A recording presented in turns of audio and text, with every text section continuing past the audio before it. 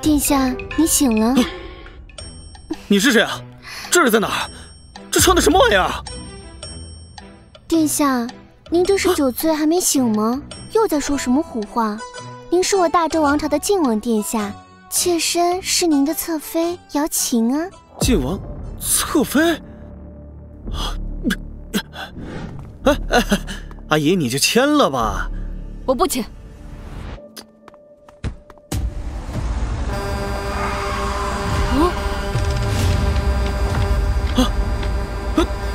我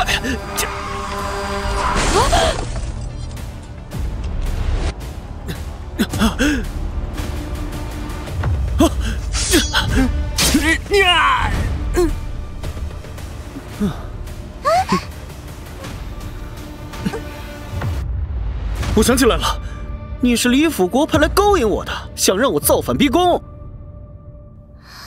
哎呀，什么勾引啊！不要说的那么难听嘛。与人家欢好的时候可不是这么说的。这不是早就计划好了的吗？已经答应了要让瑶琴做太子妃。就在今夜啊，李相今夜在内阁值守，殿下只要进宫，万事既矣。又想蛊惑我领兵入宫。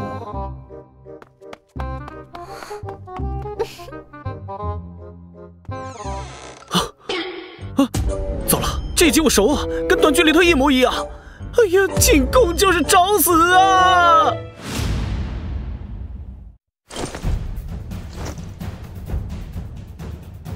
恭喜秦王殿下！哦不，过了今夜，您就是我大周朝的太子殿下。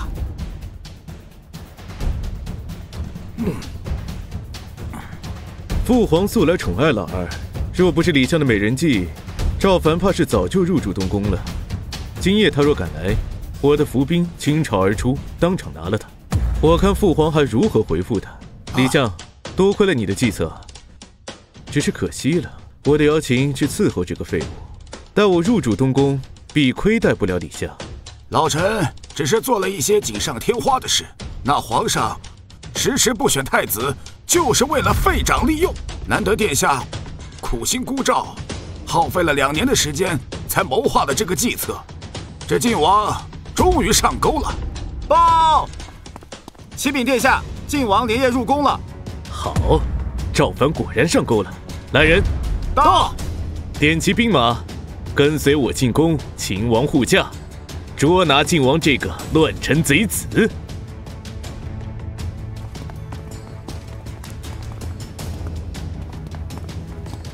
父皇，不好，难道来晚了？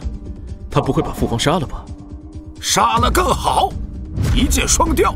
殿下，你连太子都不用做，还有什么比一步登天更让人惊喜的？好，如此甚好，跟本王进去，诛杀这个逆贼。大胆赵凡，敢行刺父皇，还不出来速速领死！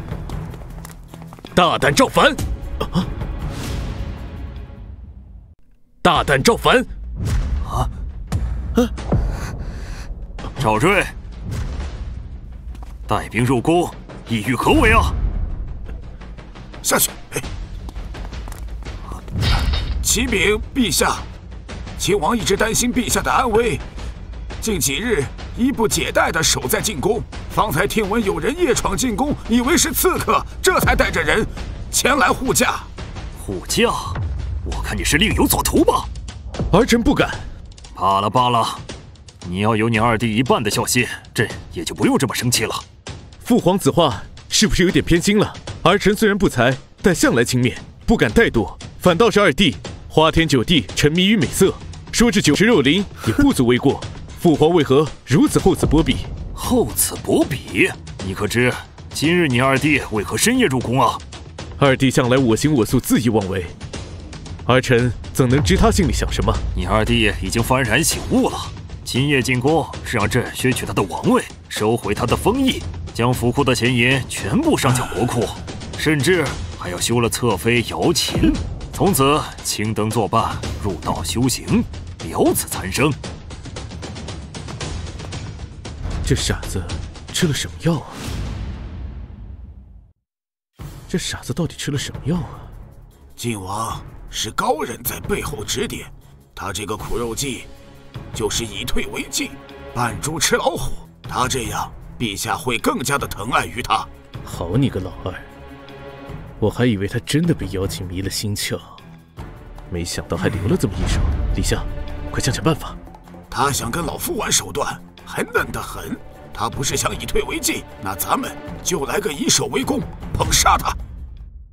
启禀陛下，正所谓浪子回头金不换，晋王现在幡然醒悟，可喜可贺。晋王能够焕然一新，老臣提请陛下册封晋王为东宫太子。果然跟短剧一个路数啊！这是要把我架在火上烤啊！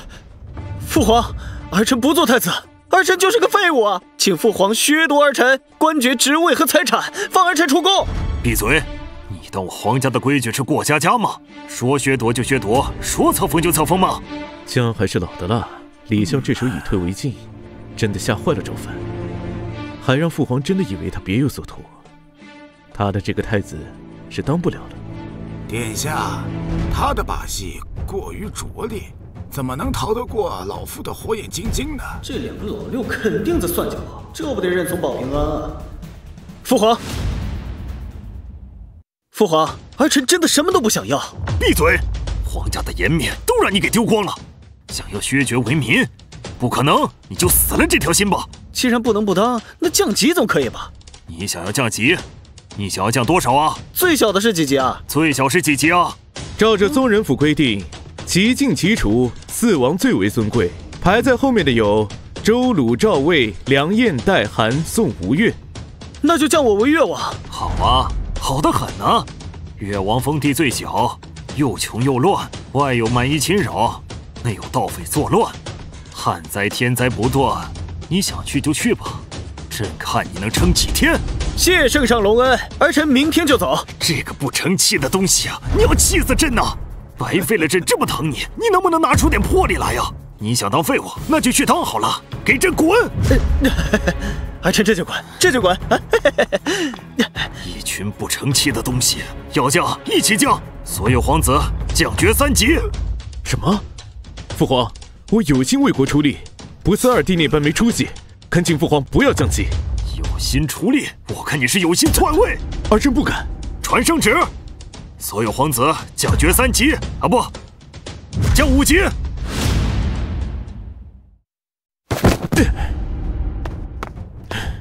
好你个赵凡，原来是打这个主意。他这是要掀了桌子，谁都别吃了呀！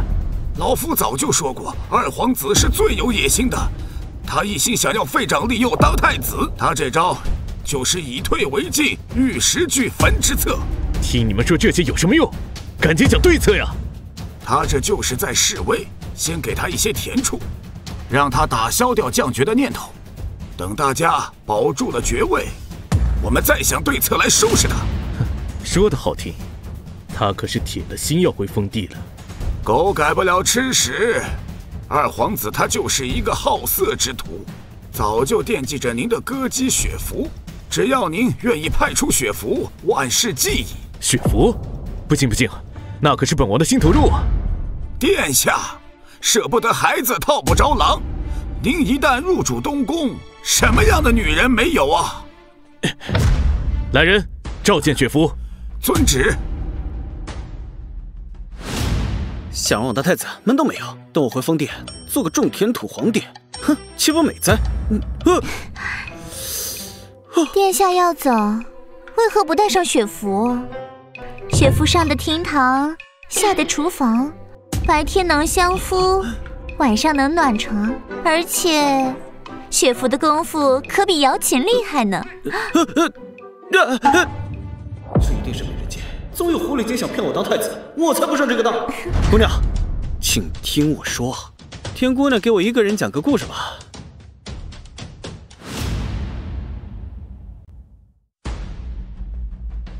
本王让你去魅惑赵凡，这才一夜功夫，竟然要找个老实人嫁了，这是吃了什么疯药？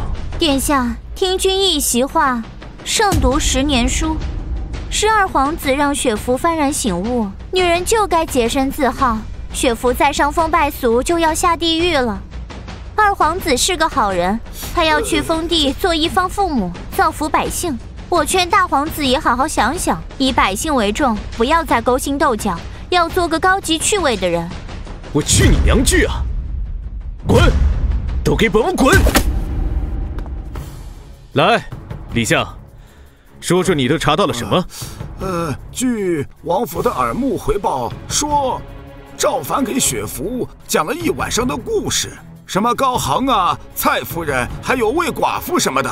哦，对了，还说妇女可以顶半边天，什么妇女运动，乱七八糟。那雪芙啊，哭了大半个晚上了。今天一早，荡妇就变成烈女了，匪夷所思呀，这是。好你个荡妇变烈女！刚才雪芙不是说了吗？老二一心就要想回封地，什么一方父母？呸！这分明就是广积粮、筑高墙缓称王的计策，还想要回什么封疆裂土当土皇帝？门都没有！李相，你去给他使绊子，想尽办法，一定不要让老二回到封地去。是。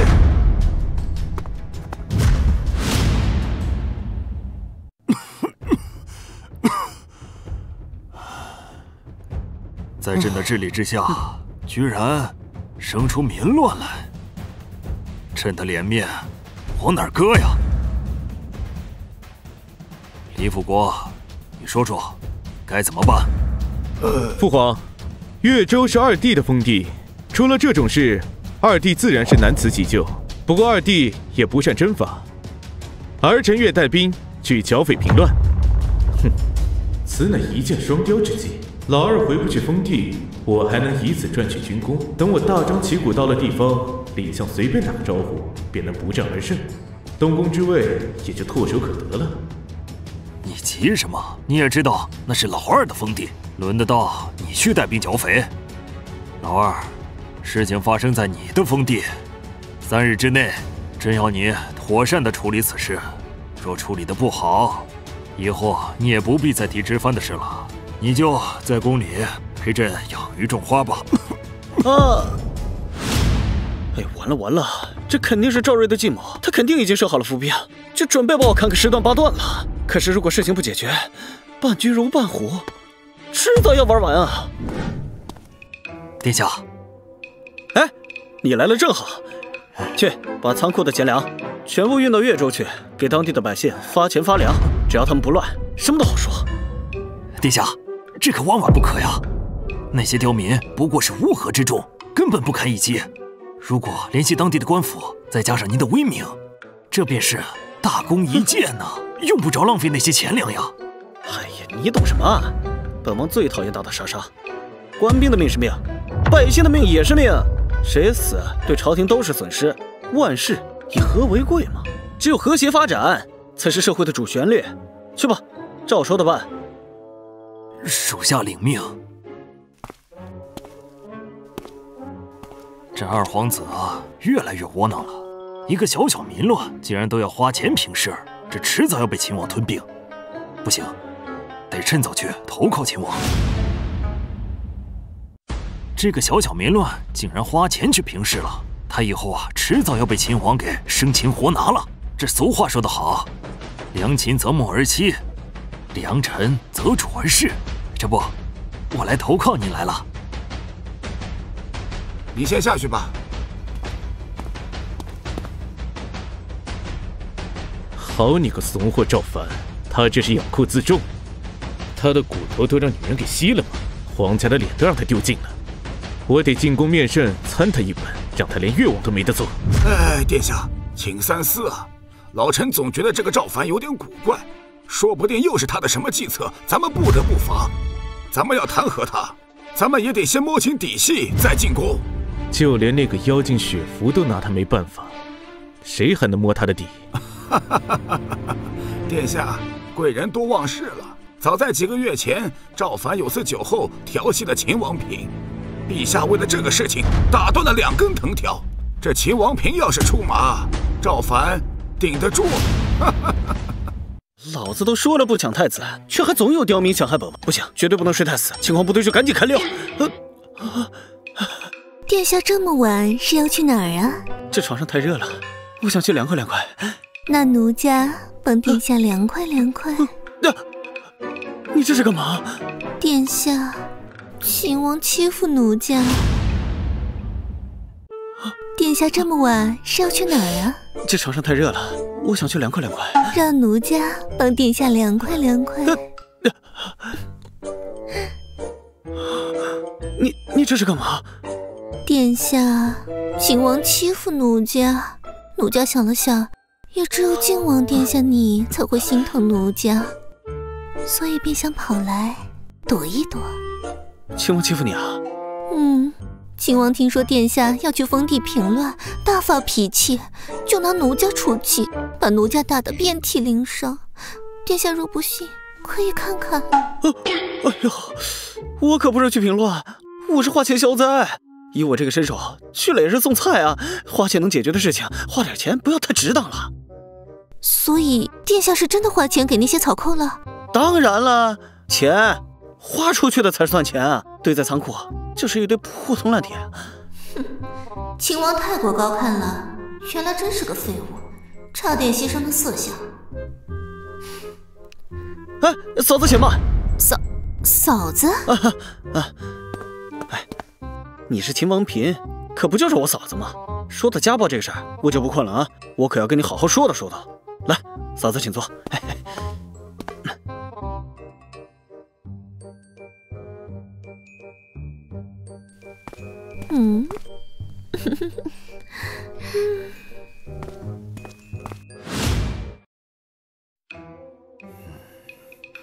赵瑞，你这又是闯了什么祸呀？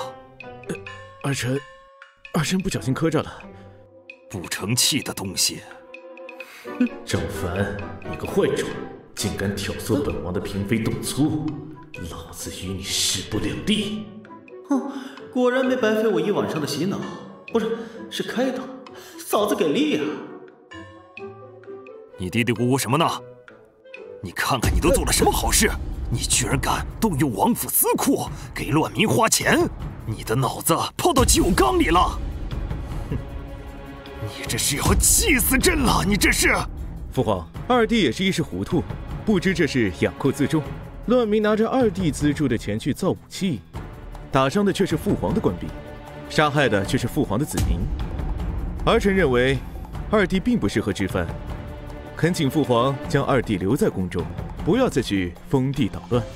来人，将这个逆子丢到冷宫里去，让他好好反思反思。父皇，不用去冷宫了，这件事儿儿臣做错了，恳请父皇将儿臣削为庶民。你这个逆子，废物啊！你还有没有一点脸面和骨气啊？你这真是要气死朕呐！启禀陛下，越州传来急报，是不是更严重了？乱民拿着二弟资助的武器冲击官府。越州知府上报朝廷，为越王殿下请功，百姓还特意送上功德无量万民伞，请陛下过目。不可能，怎么回事？怎么就功德无量了？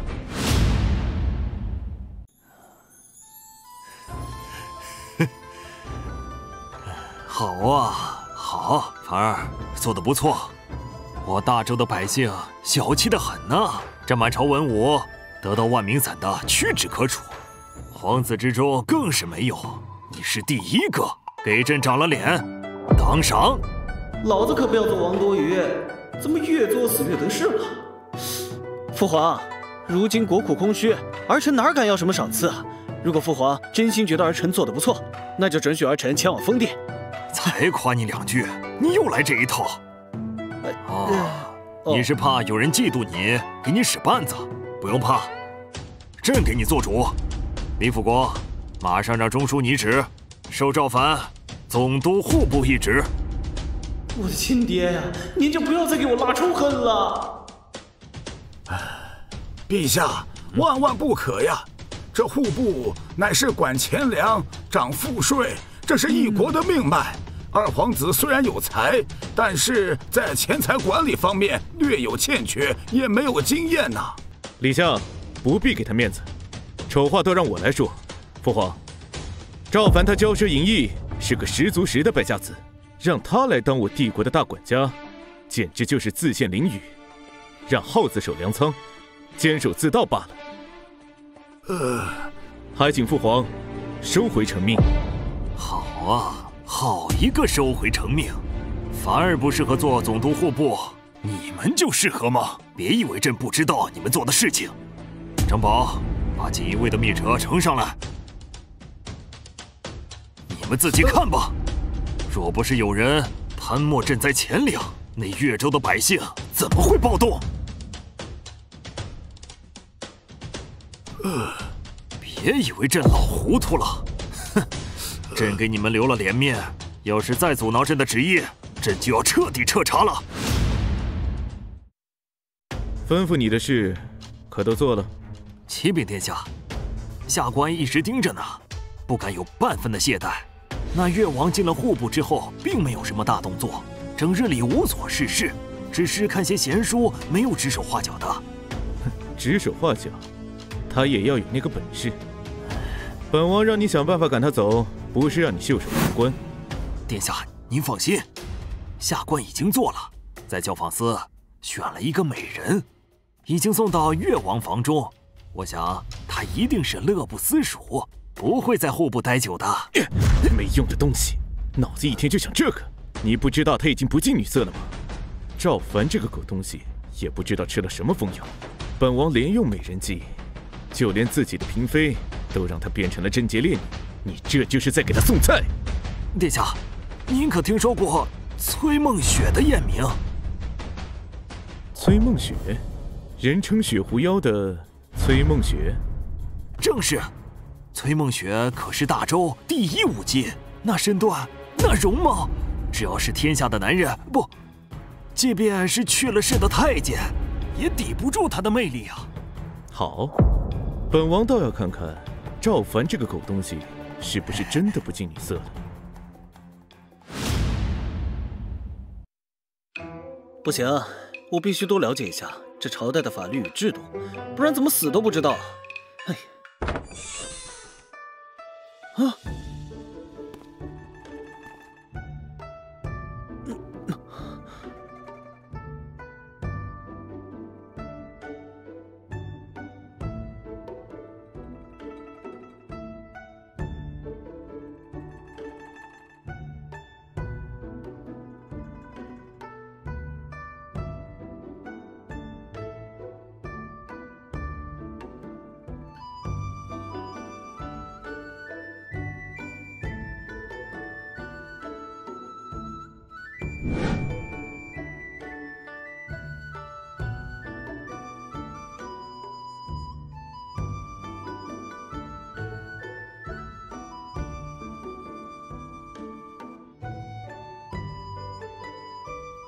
不会吧，又来！哎呀，情欲舐犊令人苦，美色犹如伤人火。阿弥陀佛，阿弥陀佛，阿弥陀佛，阿弥陀佛，阿弥陀佛，阿弥陀佛，阿弥陀佛，阿弥陀佛。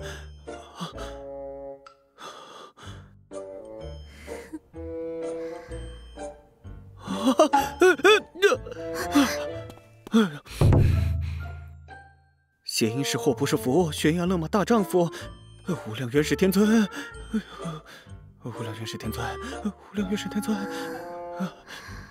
殿下，哎呀，淫欲之欢片刻间，后来灾难重如山，慧心剑斩阴魔去，快乐逍遥似神仙。阿门。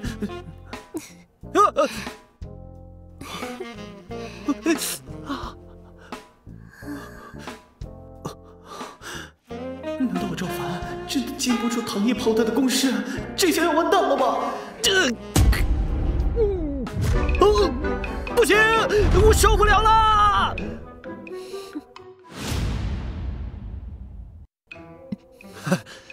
是赵瑞派你来的吗？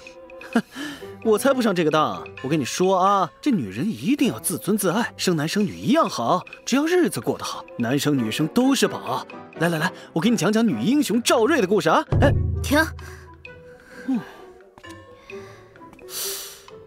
你就这么不情愿？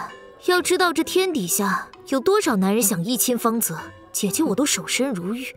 怎么，现在是亏待你了？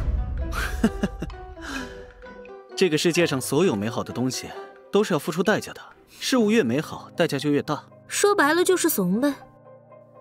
别以为我不知道你都做了些什么，可我崔梦雪不是姚琴、雪夫和秦王斌那样的女人。那你就该知道，我赵凡也不是秦王赵睿那样的男人。既然你说你不是那样的人，那姐姐我也不跟你多费口舌了。你能不能帮我一件事？什么事啊？这是什么？这是户部尚书的罪证。这个狗东西害我崔家家破人亡，唯有我苟延残喘，在教坊司受尽欺凌。你没有受我的美色诱惑，说明你人还不错，所以我求求你，能不能帮帮我？我该怎么帮啊？虽然我落难教坊司，但我有自己的保密手段，这么多年守身如玉，仍然是处女之身。只要你答应帮我报仇，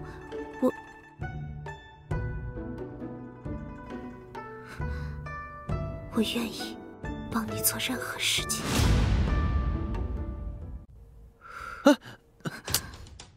我巴不得脱下这身蟒袍混吃等死。户部尚书是秦王和李相的人，他们不欺负我，我就谢天谢地了，还去虎口拔牙。殿下，你是当局者迷糊涂了吧？陛下最宠爱的是越王殿下，一直想方设法的废长立幼。你是东宫太子最有力的继承者，秦王巴不得除之而后快。你若真想脱下这身蟒袍，不断刺激秦王，才是最快捷的办法，不是吗？哎呀，我只是想卸甲归田，不想玩火自焚。他要的不是我这身蟒袍，是我的命呀！殿下，你是真糊涂了。有陛下保着，谁敢要你的命？你若真想回去养老，就必须左右横跳，反复作死。哎，你真是一语点醒梦中人啊！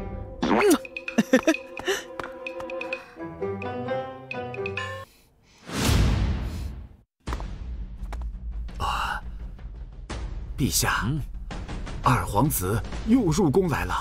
这次不会又是脱了衣服负荆请罪吧？还真不是，二皇子找人抬着一口棺材，这次要死谏。这个逆子花样还不少，让他去御书房等朕。朕等着他，他又要找什么借口？这……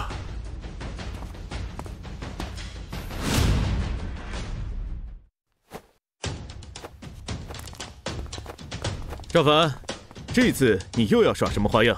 前些年科举期间，你为了安插亲信，勾结李辅国与户部尚书，弄虚作假。崔梦雪的父亲乃是当时的提学官，为了举报你们，含冤受屈，家破人亡。这个就是当年科举舞弊案的证据。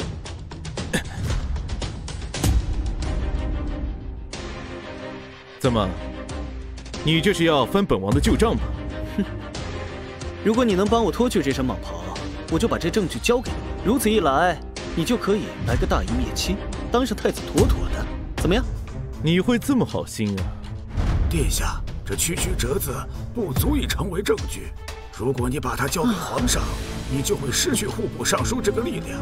他这是在诈你，让你自断一臂。哼，好你个赵凡，差点上了你的当。你若真有信心，又怎会命人抬着棺材进宫觐见？父皇最讨厌臣子谏言，你就等着被父皇责罚。父皇真的讨厌谏言，真的会责罚我？什么责罚？能不能削去我的王位？这样就完美了。疯子，你这个疯子！皇上驾到！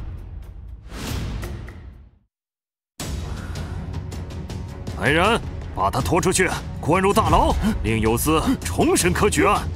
殿下救我！是您的意思啊！你个老东西，竟敢污蔑本王！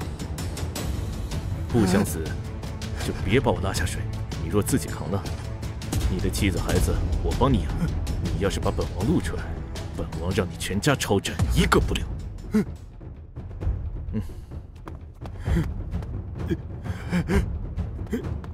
赵睿，我知道你想要东宫，可朕还没老，更不会这么快死。你要是再耍小手段，让朕背负着残害忠良的罪名，朕就扒了你的蟒袍。父皇息怒，此事全都是户部尚书一人所为，跟儿臣毫无关系，还望父皇明察秋毫。既然与你无关，那此事就交由你来办理。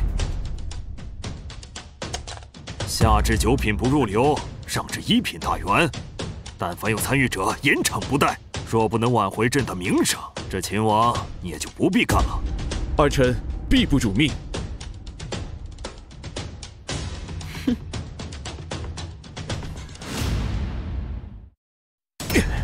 没想到我多年筹谋安插的棋子，如今却要我亲手毁掉。好你个赵凡！殿下，赵凡就像开了窍一样，他背后必有高人指点。那你还不快去查？难道要本王亲自去吗？本王的棋子已经去了大半当，多你一个不多，少你一个不少。若不是因为你多疑，本王跟赵凡之前达成的协议，这份功劳就是我的，也不用我大义灭亲，亲手毁了我多年的棋局。老朽这就去查。慢着，去查赵凡之前，先去把崔梦雪给我抓来。这娘们坏我的好事，不，本王亲自去。我要在教坊司好好羞辱这个贱婢。我要让他身败名裂。梦雪虽是女子，但也懂得一诺千金的道理。陛下帮我们崔氏平冤昭雪，梦雪愿意追随殿下。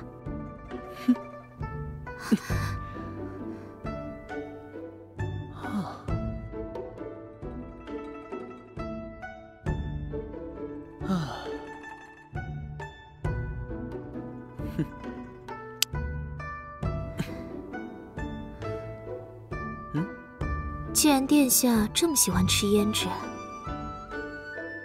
那不如就吃梦雪嘴上的吧。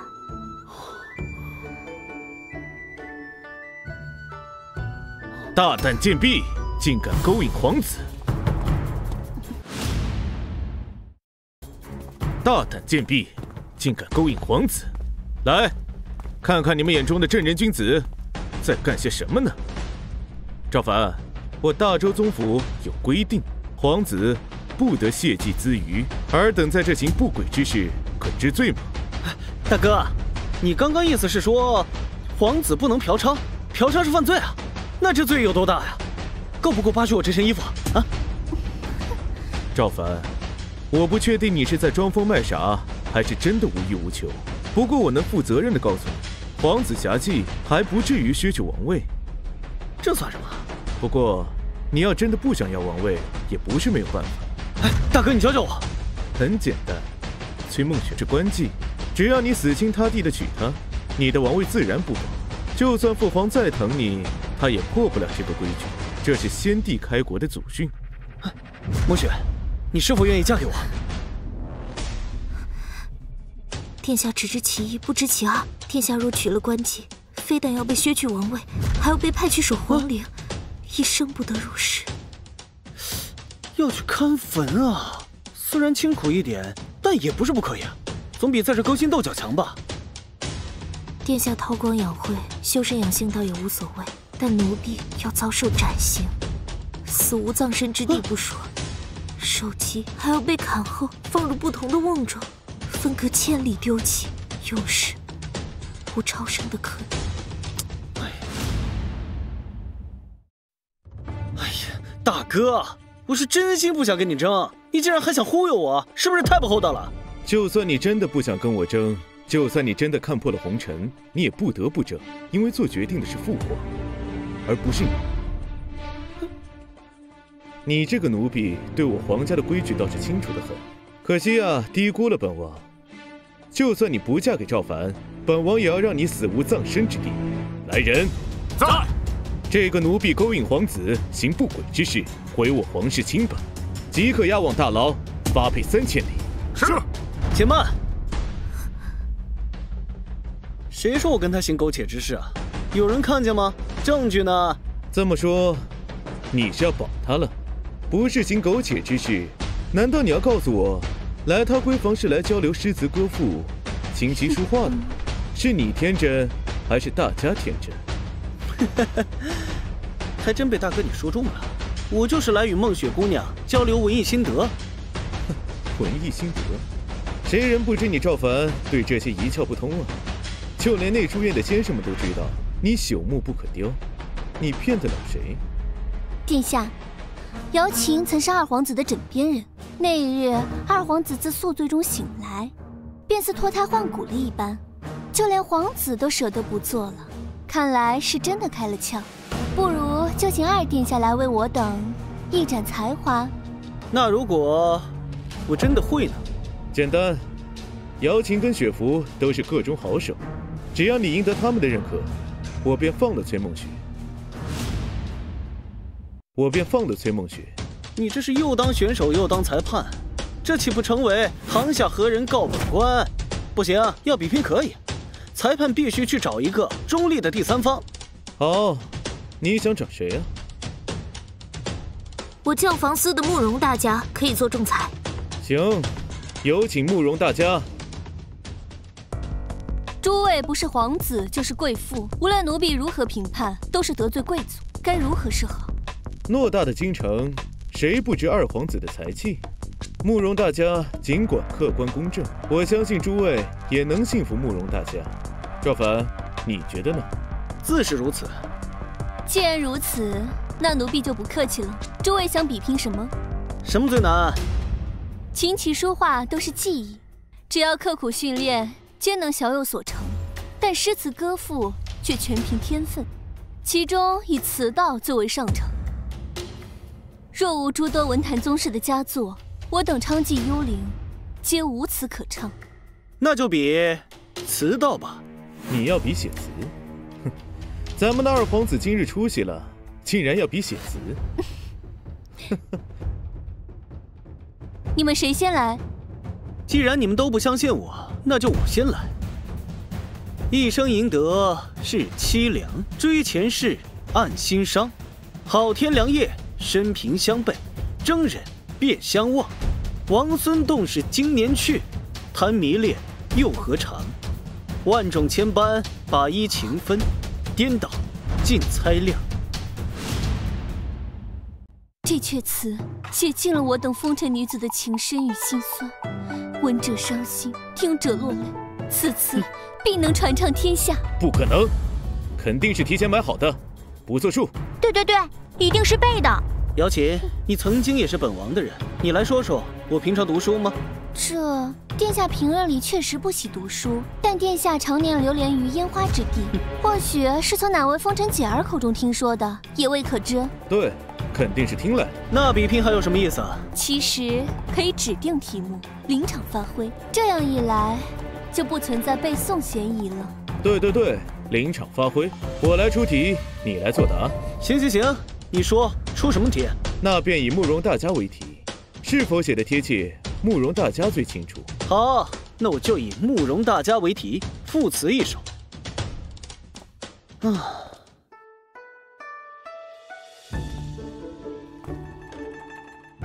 有了。世间尤物意中人，清细好腰身。香帷睡起，发妆九颜，红莲杏花春。娇多爱把其直扇，和笑眼珠唇。心性温柔，品流祥雅，不称在风尘。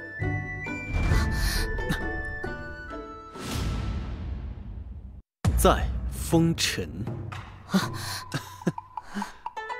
二皇子真乃词道仙人。胡说！你是当本王没读过书吗？不过是些淫词艳曲，用一些华丽的词藻来形容女人。但凡是个文人逛过窑子，谁人不能写出来180首？描写外貌只是表面，二皇子画龙点睛，将我等的心性和气度写出来，才是上乘。再者，二皇子不似一般男子那般轻看我等，却是将我等誉为仙子。二皇子才是真正懂女人、疼女人的男儿。梦雪，你能得到二皇子的青睐，姐姐真是羡慕。姐姐懂二皇子，最应该做二皇子的红颜知己。梦雪不介意和姐姐一起侍奉二皇子。哼，万恶的封建思想，真刺激啊！轮到你们了，你们谁先来？大皇子，我等没有这个才气，这场比拼是我们输了。没用的东西，跑出来丢人现眼，给我滚回家去！赵凡，士别3日，真当刮目相看？咱们走着瞧。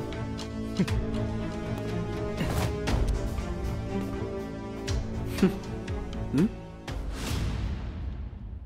好你个赵凡，非但保住了崔梦雪，还赢得了慕容大家的芳心。如今他的词还传唱天下，就连宫里都在唱。再这么下去，父皇可就让他见过了。哎，你说说，现在该怎么办？殿下，咱们早些时候的计划该提到日程上了。你是说洛阳仓？那可是18万禁军的粮仓，万一……殿下，正所谓无毒不丈夫，在妇人之仁，赵凡得了监国之权，你就半点机会都没有了。那就去办吧。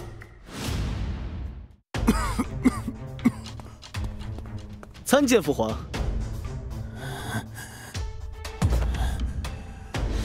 逆子，你干的好事，难怪你怎么样都想脱掉这身蟒袍，难怪你执意要去越州，原来你是谋划好了，想毁掉洛阳仓。赵凡，赵凡。你知道朕是最疼你的，即便是你在平庸无才，朕都想让你继承皇位。可你千不该万不该，不该动禁军的粮仓。这洛阳仓一旦毁掉，18万禁军就会暴动，洛阳就会乱，东都一乱，天下就会大乱。父皇，你在说什么？儿臣不懂。洛阳仓被烧了。还装糊涂！来人，把这个逆子给我拿下！逆子，你真是没用！洛阳本就是你的封地，若非你察觉了朕军蠢蠢欲动，又无力压制，你又怎么会将你的封地发了疯似的要换到鸟不拉屎的越州去？你又怎么会动不动就自削王位？啊？难不成你真当朕是老糊涂了吗？要不是瑞儿机警，整个洛阳仓早就被烧光了。大哥机警，大哥是秦王，封地在雍州，又怎么知道我洛阳的事情？逆子，都这个时候了，你还想把罪名扣在你哥哥头上？你不是想做平民吗？好，朕今日就随了你的愿，将你削去王爵，贬为庶民。赵凡，你不是整天喊着要脱去蟒袍吗？今天如你所愿了，我来帮你脱。赵凡，东宫是我的了，你算什么东西？一根肠子通到底的废物，也配跟本王玩心眼？我早就知道朝堂的明争暗斗是杀人不见血的刀，所以我才不想瞎掺和。但如果你觉得我赵凡软弱可欺，那就大错特错了。哼！父皇，儿臣确实向往闲云野鹤的日子，但儿臣不想含冤而去。儿臣斗胆请父皇让儿臣查清真相，平息洛阳之乱。殿下打算如何平乱？这种事当然是任总保平安。我让他们去购置了一批牛羊猪马、美酒和女人，都送进军营里去。殿下万万不可，你可是堂堂的皇子，如此做法让他人士气，灭自己的威风，皇家的颜面恐怕都要扫地了。你在教我做事啊？奴才不敢，但圣上命令奴才要盯着二皇子。奴才固然不敢阻挠二皇子，但二皇子的一举一动，奴才都会如实禀报圣上的。行了行了行了啊！我让你调查的事情，锦衣卫查的怎么样了？都在这儿了。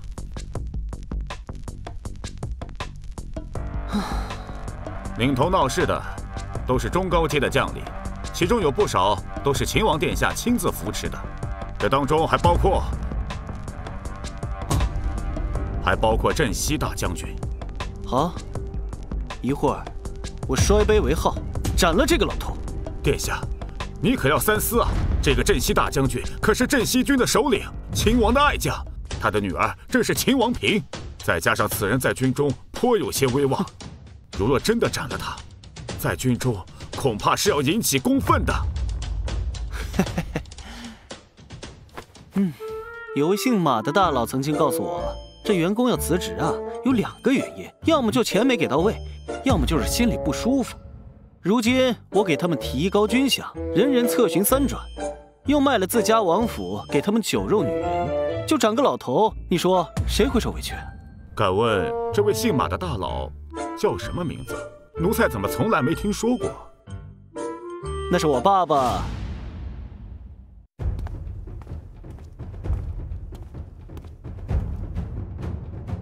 末将拜见二皇子。末将当值身着铠甲，不能全礼，还望二皇子见谅。没事没事，本王不在意这些。快起来吧，你下一道命令，让你这些士兵各回各家，各找各妈，别闹腾了。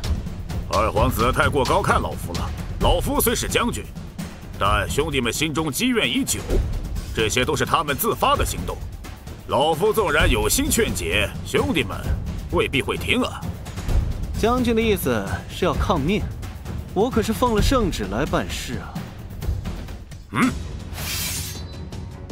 二皇子看到了，兄弟们脾气可大，二皇子说话还是悠着点，否则……大胆！你竟敢威胁本王！你抗旨不遵，按律当斩！好，赵凡小儿，你敢坑我！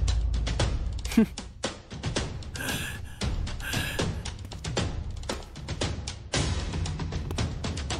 你贪图钱财，勾结赵睿，煽动士兵火烧粮仓，残害了多少无辜百姓？如今我奉皇命前来平乱，你竟抗旨不遵，该死！赵凡，你敢吗？大皇子不会放过你的。我女儿是秦王嫔，我是大皇子的老丈人，我乃镇西大将军。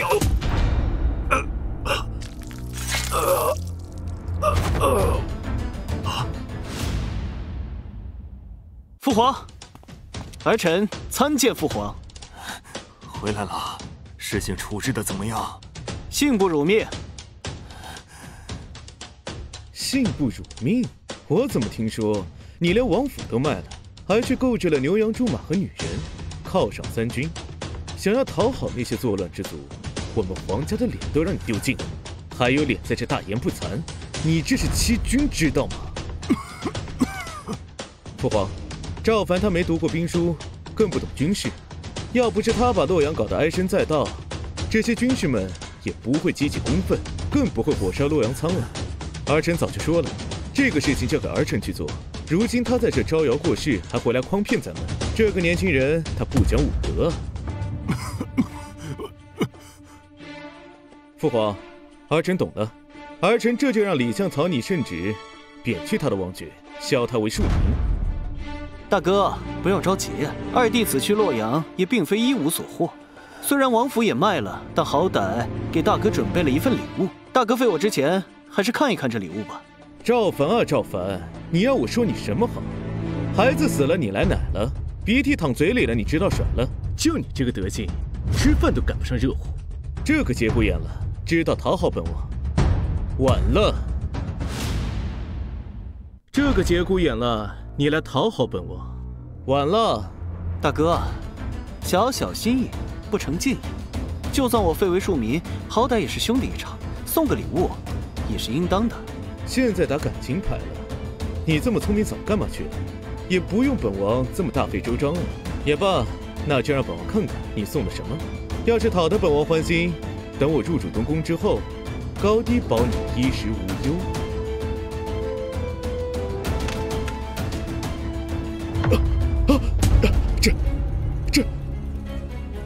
镇西大将军的首级！赵凡，你好大的胆子！你敢擅自斩杀3品大将军！3品大将军，把我赵凡惹毛了，我1品亲王都敢杀你，信不信？父皇，他杀了我岳父，他还要杀我！父皇，镇西大将军乃是洛阳之乱的执行者，儿臣先斩后奏，也是为了平息洛阳之乱。如今洛阳禁军只听命于父皇。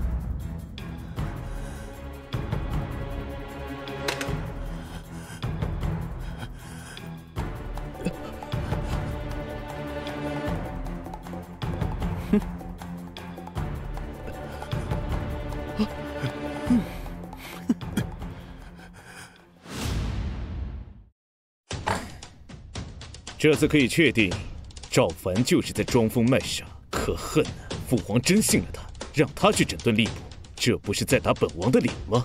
要不是因为崔梦雪这个女人揭露科举舞弊案，让本王丢尽了脸，老子还得忍痛挖自己的肉，将自己安插的妻子拉出来顶包。现在吏部都亏空了，还让赵凡捡了便宜。他要是趁机安插自己的势力，我以后还怎么跟他玩？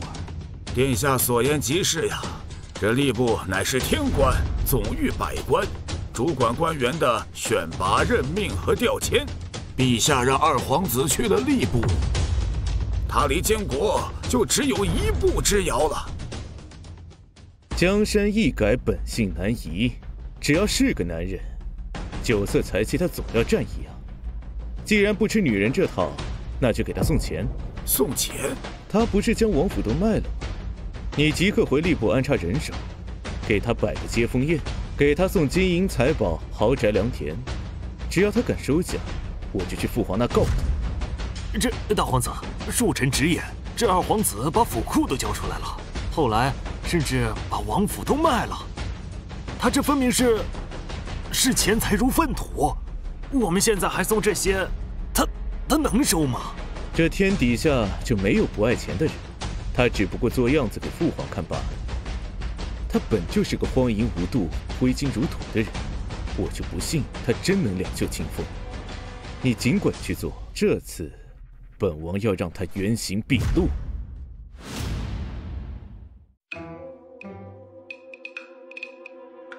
殿下，圣上明令禁止，皇子嫖宿教坊司，官员更是不能进来。你把他们带到这里来，圣上怕是要龙颜大怒的。哎呀，新官上任，做做团建嘛。只不过吃饭的地点选择教坊司罢了。谁叫我现在身无分文，连王府都卖了，只能见梦雪的地方了。团建？什么是团建？团建嘛，就是画大饼，灌鸡汤，好让他们心甘情愿的给你当牛做马。画大饼，喝鸡汤就能当牛做马？光这样肯定不行啊！这不还有这些东西吗？把这些都分给他们，人手一件，我看谁会拒绝。又要大出血，殿下，您连王府都没了。再说这些都是御赐之物，怎能转赠他人？父皇送我的便是我的东西，我想送谁就送谁，别啰嗦，请他们进来。哎呀，诸位啊，这些都是圣上御赐之物，今日便全当是见面礼了，还望诸位不要嫌弃。以后有我赵凡一口吃的，就短不了大家的好处。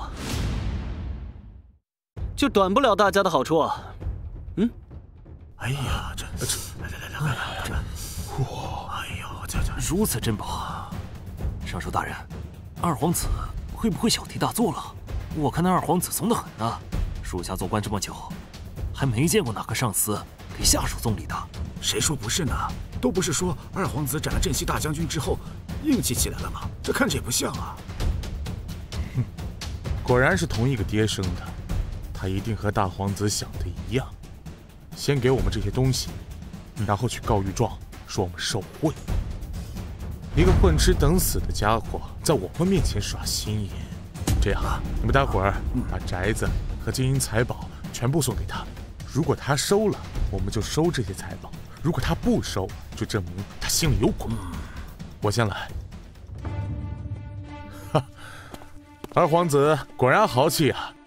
微臣听说，二皇子为了犒赏三军，居然把自己的王府都给卖了，臣真是心疼的紧。臣在城东有一所旧宅院，里面用的吃的一应俱全。若是二皇子不嫌弃，可以搬去那儿住。请。哟，20亩，这妥妥的豪宅啊！还是拎包入住，大哥哥，大方豪气，我喜欢。那我就不客气了啊！二皇子，下官比尚书大人寒酸一些，带了些家乡特产，请您笑纳。啊，不错不错。二皇子，又是珊瑚树，又是夜明珠的，构图，我喜欢，不错不错。上钩了，哼！大皇子说的果然没有错，二皇子就是在圣上面前装腔作势罢了。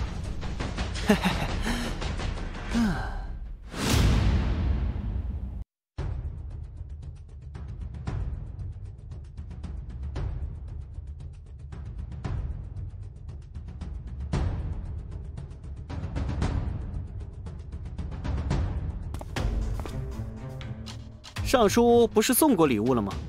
二皇子初来吏部，对吏部不太了解。之前因为某些事情，现在空缺了很多官职，在下拟了一个册子，上面谁上任谁下任都写了清清楚楚的，还请二皇子做个参考。老尚书放心放心，俗话说得好，吃人嘴软，拿人手短，啊，都懂，放心吧。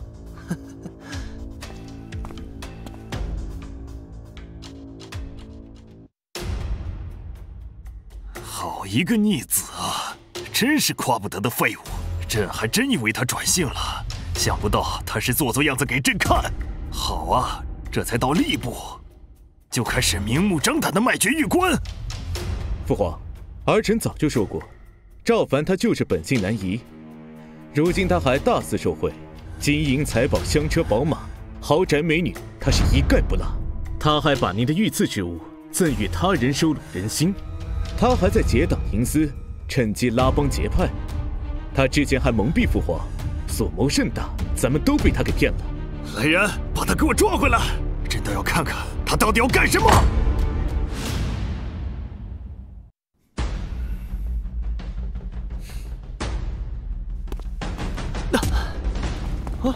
父皇，你闭嘴！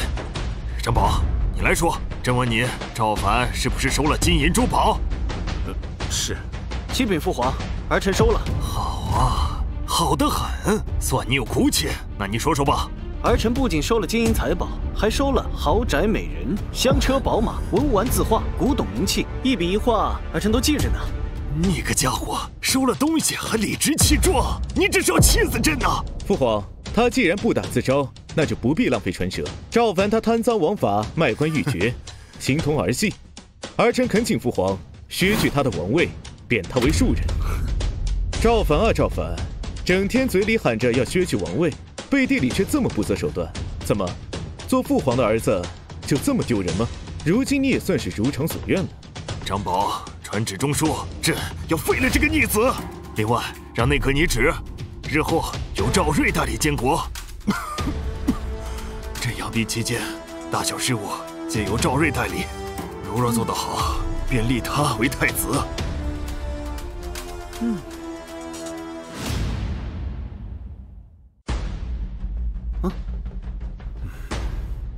父皇，儿臣这就走，但请父皇看完这个折子。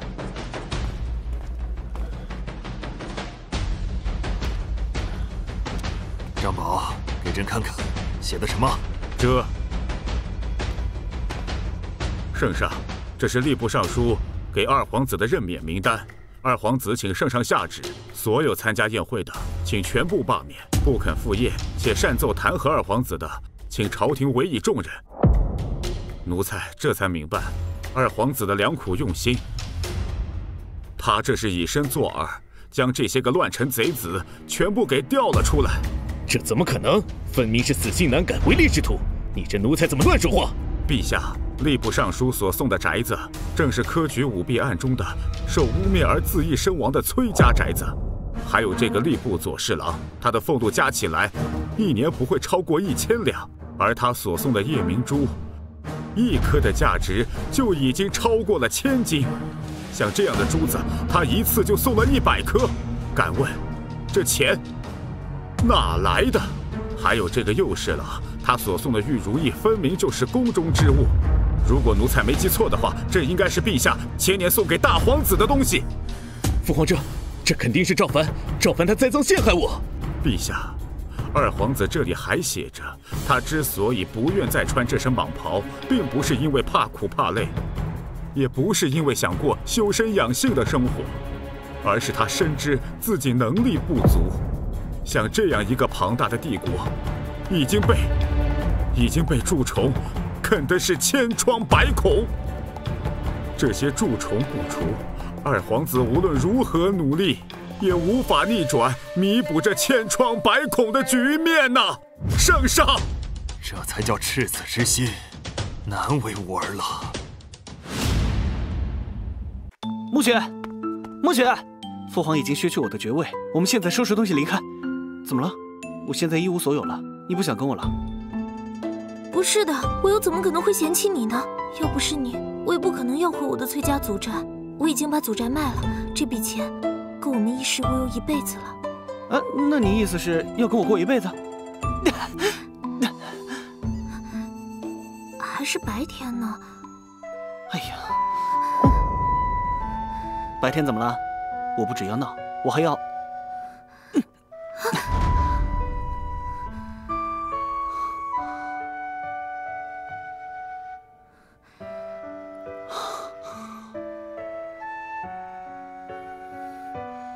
二皇子，二皇子，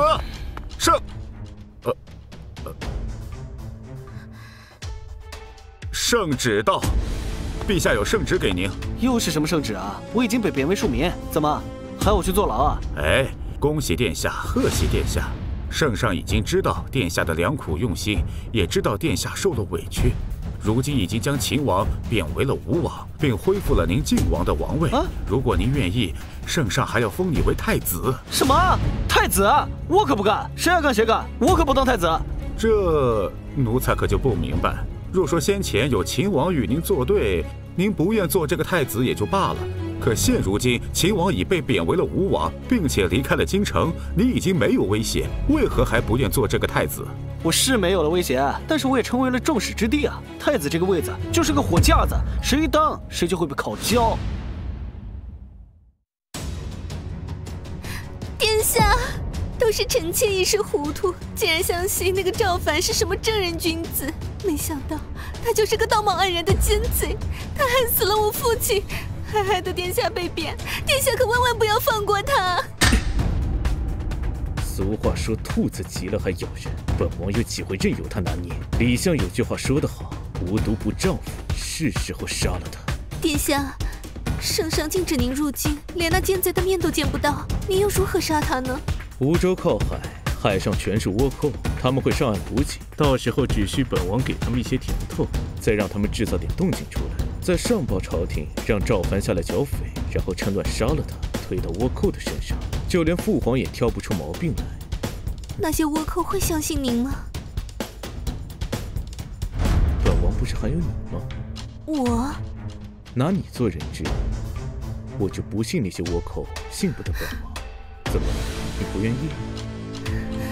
只要能给父亲报仇，臣妾的清白又算得了什么？好，成大事者不拘小节，事成之后，本王一定不会亏待你。待我入主东宫，你就是太子妃。臣妾这就出发。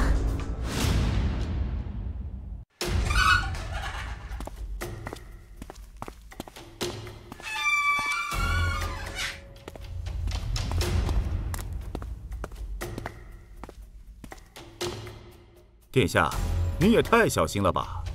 你不懂，这里毕竟是赵睿的封地，咱们还是认怂保平安。圣上命我率领锦衣卫暗中保护你，可为何还要微服私访呢？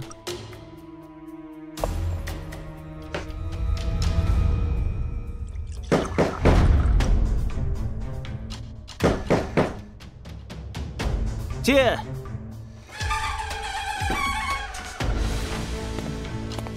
末将，哎，门关上，门关上！末将拜见晋王殿下。末将的兵马已经点齐，只要晋王一声令下，马上可以行军剿匪。嘘，别说别说，谁说要剿匪啊？以后不许提这个词儿。不剿匪？那殿下这是？当然是讲和了。讲和？只不过是一群海上毛贼，要是讲和，我大周王朝的颜面何在？开了这个先例，其他贼人会蠢蠢欲动，人人效仿，整个东南地区将贼匪风起呀！打打杀杀的要不得，会死很多人的。士兵的命也是命，生灵涂炭更是要不得。你去找那个倭寇头子，就跟他说，我要跟他谈判。谈判？这也太窝囊了！怎么，你要违抗命令？末将不敢。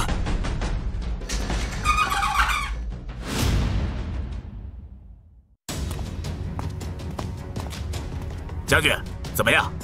晋王要和倭寇头子谈和？嘿嘿，将军，末将早就说过，赵凡这厮就是个窝囊废。早就听说晋王是个窝囊废，怕死的胆小鬼，没想到被几个倭寇吓成这个鸟样。以前的晋王我是听说过的，是个贪图酒色的废物，虽足够无脑，但也极其残暴，还有点胆色。现在这个连胆色都没有，让这样的皇子代理朝政，是我大周的不幸。这晋王胆小如鼠，还不如跟吴王合作，人家好歹曾是秦王，也是上过战场的。行了，都回去吧。告诉兄弟们，准备好枕戈待旦，不可有半分松懈。不是说要讲和吗？还准备个甚？这晋王就是个窝囊废，他要能谈成才怪。搞不好会被倭寇头子摆一道。他是没用，但咱不能闲着，随时准备好去救他。这种孬种很快就会被吓跑的。啊！殿下，晋王已经到了，可是他刚抵达，就让我联络倭寇头子，说要跟那帮贼人讲和呢。本王就知道这怂货一定会认死，让兄弟们都准备好，一旦倭寇头子动手，就让兄弟们一拥而出，无论友军敌军，杀无赦。是。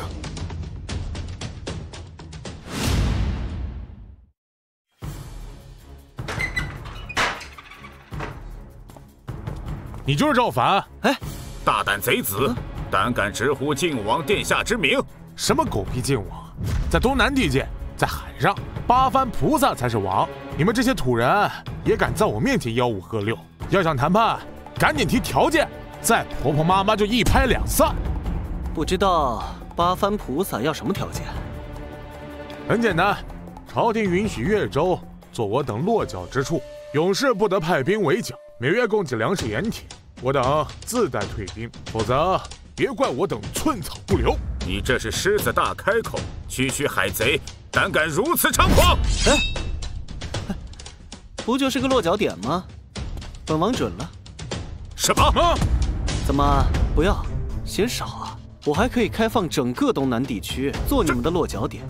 万事以和为贵嘛。做贼也不要太拼，好不容易打下的基业，到头来让别人住你的大屋，睡你的老婆，打你的孩子，你乐意啊？道理是这个道理，谁不知道呢？若非迫不得已，谁会干这杀头的买卖啊？这世上谁不怕死啊？哎，这就对了，老哥哥，来，这边请。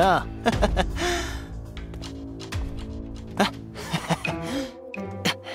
跟你说啊，这我就要跟你好好说一说。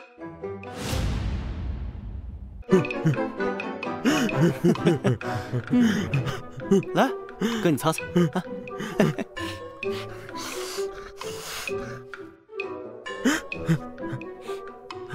三宝太监，郑和最后怎么样了？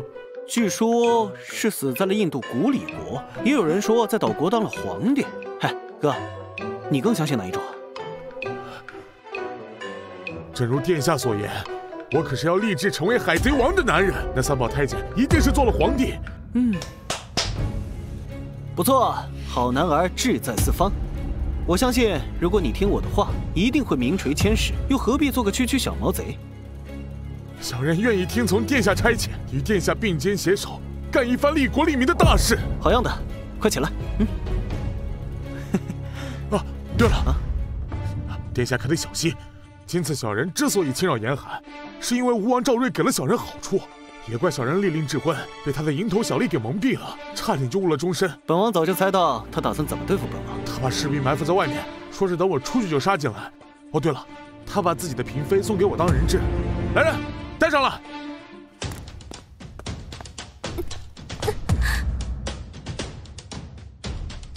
赵凡，你怎么在这儿 ？Hello， 嫂子，好久不见。Hello， 嫂子，好久不见啊！嫂子，快起来。嫂子，女人要自尊自爱，赵睿那样的男人靠不住。奴婢起初也是为了报仇，却被他拖给了倭寇。如今我算是幡然醒悟，他才是真正杀死我父亲的凶手。现在醒悟也为时不晚。赵瑞推你来的那一刻开始，就没有打算让你活着下去。他不会等你走出这个房间，他会带着大量的军马进来，把我们都杀了，最后把杀我的罪推到你的头上，这才是赵瑞。好一个奸诈的小人！殿下，咱们该怎么办？怎么办？当然是反杀。赵凡，受死吧！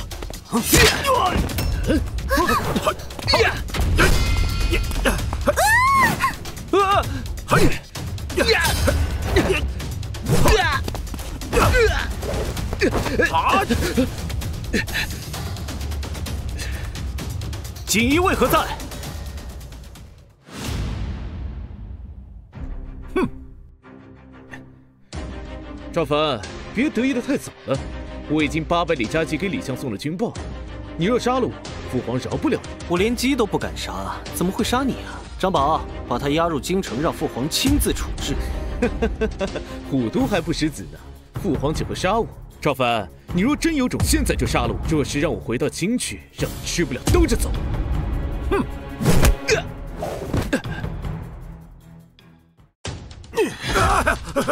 陛下，陛下，陛下息怒啊！陛下，朕早就说过不让他去剿匪，你这个狗奴才，联合百官戒严，如今又说我儿勾结倭寇，拥兵自重，封疆扩土做土皇帝。赵瑞这个畜生，竟要杀了凡儿，我砍死你！陛下饶命啊！陛下，陛下，陛下，你小心啊！陛下，陛下，你节哀顺变！陛下，人死不能复生，瑞儿也是忠君爱国，才做出这样的事。如今陛下龙体抱恙，又肝肠寸断，这生米煮成熟饭，不如召瑞儿进京吧。有你这个贱人，成天就知道垂耳边风。凡儿也不是你亲生的，你就百般的害他。凡儿的死你也有份，今日朕也砍了你！陛下饶命啊！陛下！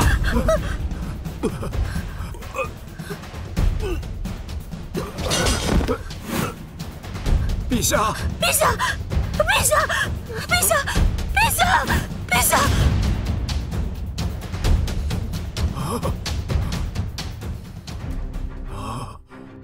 李相，陛下昏迷不醒，如今又危及国本，传本宫懿旨，召吴王赵瑞入京监理国政，为晋王赵凡举行葬礼。臣遵旨。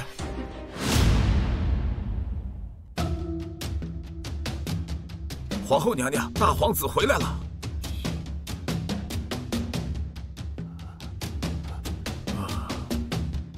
娘娘，那这些奏折该如何是好？瑞儿监国自是由他回来批阅，给本宫更衣，本宫要亲自去迎接太子。是。皇后娘娘，皇后娘娘，他，奴才拜见皇后娘娘。张宝，你怎么回来了？也对，赵凡已死，你不回来还能去哪？你身为阉宦，5次3番帮着赵凡，如今赵凡已死，轮到吾儿登基，你可后悔？奴才是圣上的奴才，并不是某位皇子的奴才。奴才只忠于皇帝陛下。另外，晋王殿下并没有死。奴才今番回京，是押解吴王赵瑞回来治罪的。治罪？你个狗奴才，好大的胆子！吾儿马上要登基了，你敢胡说八道！来人，张嘴！奴才出发前便领了圣上手谕，谁敢动手？吴王赵瑞勾结倭寇，蓄意谋杀晋王殿下，被英明神武的晋王殿下当场拿下。秦王平等众人亲眼目睹，人证物证俱在，请陛下发落。这不可能！母后，母后救我！都是赵凡那个狗东西，他污蔑我。他跟秦王平2个人早就有奸情，他们2人合伙来陷害我，还请母后明鉴。张宝，你都听见了，是赵凡的阴谋诡计，还不快放了吾儿！皇后娘娘，既是我的阴谋诡计，你又怎么会知道我赵凡已死？赵凡，儿臣参见皇后娘娘，请皇后娘娘回答我的问题。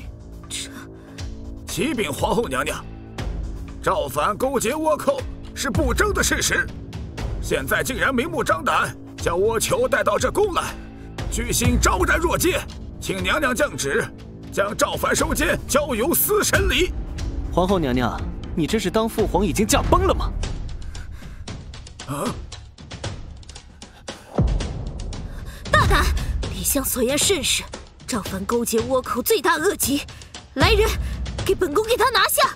没有圣上的旨意，谁敢动手？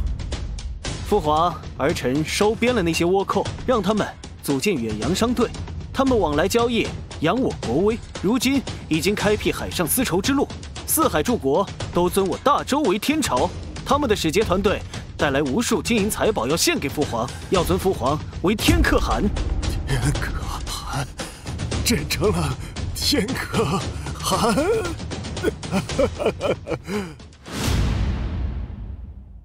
陛下正当盛年，身体不应该如此孱弱，却查不出来个所以然。陛下身体被掏空，虚不受补，想要康复得细水长流。而政务繁重，陛下得不到充足的休息，又突袭骤怒，情绪起伏不定，受了刺激，老夫也束手无策呀。不要跟我说这些文绉绉的掉书袋，我就问你，病因是什么？查出来没有？这病因都查不出来，怎么对症下药？这老头就是个废物。张宝，把他给我换了。所谓重金之下必有勇夫，发下悬赏，网罗天下神医，务必要把陛下的病给治好。哼！晋王殿下是瞧不起老夫了，岂不知当年老夫也是按照朝廷的悬赏进来的。老夫说的无药可医，那便是无药可医。就算神仙来了，那也是救不了了。都说晋王殿下脱胎换骨了，不如晋王殿下自己就去试试。不是，你真当我没脾气是不是？张宝，把他拖出去砍了。就算砍了老夫的脑袋，也这么说。算了，看来说的是实话，这么咋呼都没改口，看来是没救了。若是这般，殿下不如趁早监国。哎，大周，我才不要勾心斗角，要是真救不了，我得提前跑路才是正经。要记住一条真理：认怂保平安。认怂保平安。殿下，万万不可！奴婢算是看清楚了，只有陛下才是治世之君，奴婢有办法可以治好圣上。不是老夫大言不惭，秦王嫔不过是宫中女流，从来没有学过医，连药物都分不清楚，怎么根治皇上？虽然你贵为秦王嫔，但是皇上龙体金贵，岂容你肆意胡闹？你果真能治好陛下？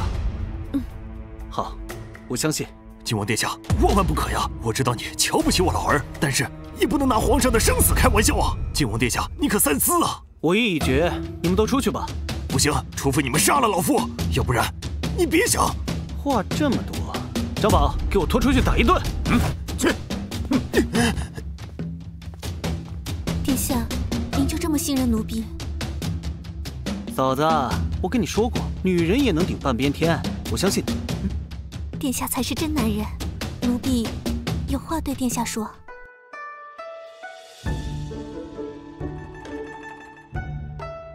嫂子，使不得。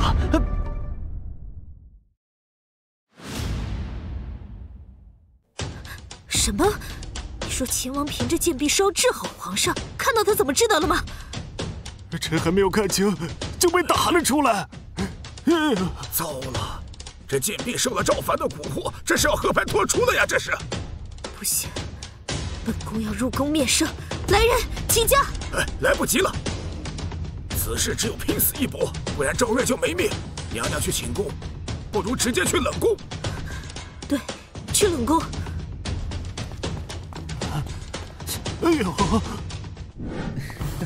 赵睿，这都什么时候了？火烧眉毛了，你还有心思在这寻欢作乐？母后别着急嘛，就算如今他赵凡得势，终归您是皇后。等那老头子驾鹤西去了，说的算的不还是您和李相吗？早知道你如此不成器，还不如把那东宫拱手让给赵凡。想着秦王嫔那贱婢已经反水，还要给老头子服用解药了。这怎么可能？当初给老头子下药的时候，我就千叮万嘱，就连最亲近的枕边人都不能透露半分。你倒好，现在把解药都给人家了。儿臣这不是想给自己留条后路吗？谁曾想，如今这个局势，我们该怎么办？若老头子醒过来，你必死无疑。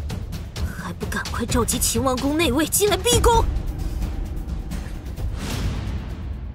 好一个逆子！原来这么多年，他一直在给朕吃慢性毒药。只有杀了这个逆子，还有李富国那个奸相。父皇，父皇，你听我说，父皇，你刚服了解药，身子还没缓过来，万万不能冲动行事啊！你说该怎么做？父皇乃千金之缺，又岂能冒险？现在这种情况，就只能认怂保平安啊！父皇，你听我说，如今我们就先找个地方躲起来，等情况好了再出来摆威风啊！秦王皮在，快扶圣上换个地方休息。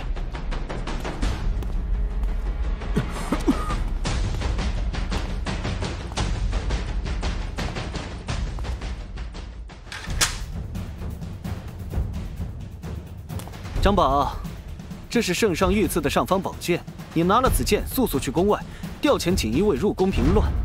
平乱？这羽衣指定不服气，说不定就会向皇后告状。如果你是赵睿，知道自己必死无疑，你会怎么办？狗急跳墙？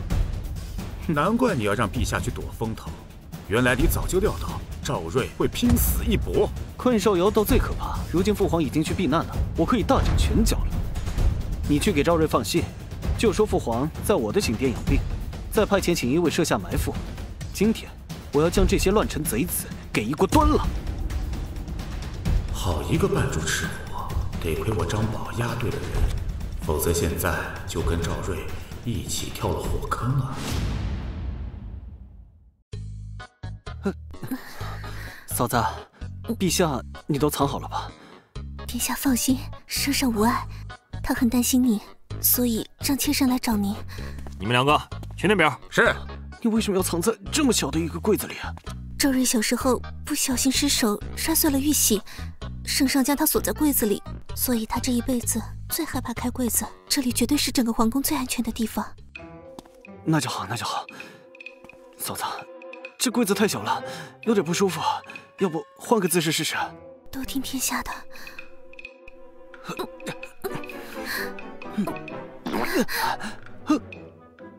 殿下，您的刀柄顶着妾身了。啊，我没带刀啊。怎么没带？这个，这不是我的，这个不是啊。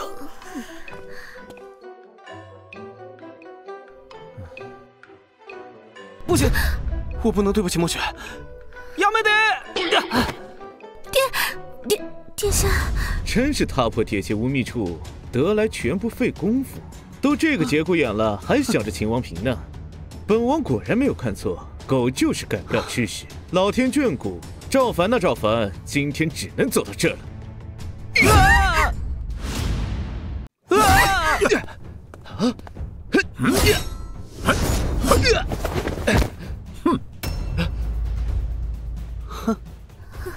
大胆阉宦，竟敢坏本王的好事！赵睿，锦衣卫已经控制了皇宫大内，你没戏了。不可能，一切都是本王临时起意，锦衣卫不可能提前来布防。你个阉狗，休想诈唬本王！哼，晋王殿下早料到你会狗急跳墙，否则以他这么怂的性子，怎么会躲在这儿？什么怂啊？这是谨慎，谨慎。哦，对，是谨慎。一切就这么结束了吗？赵睿啊，赵睿，我说你这又是何必啊？你是皇长子，这皇上之位迟早是你的，又何必急于这一时啊？赵凡，你该不会以为老头子会轻易的交出龙椅？他可是杀了先帝才登上王位的。你不知道了吧？这可是王宫里最大的秘密。你以为他为什么会那么在乎那个皇后娘娘？我一个30好几的皇子，要我去认一个同样年纪的女人去当皇后嫡母？因为当初毒杀先帝的就是当今的皇后娘娘，她和老头子才是宫里最可怕、最阴险的人呐！事到如今，我就算是死，任何人都别想羞辱我。好了，你是对的，这个太子不当也罢。啊，这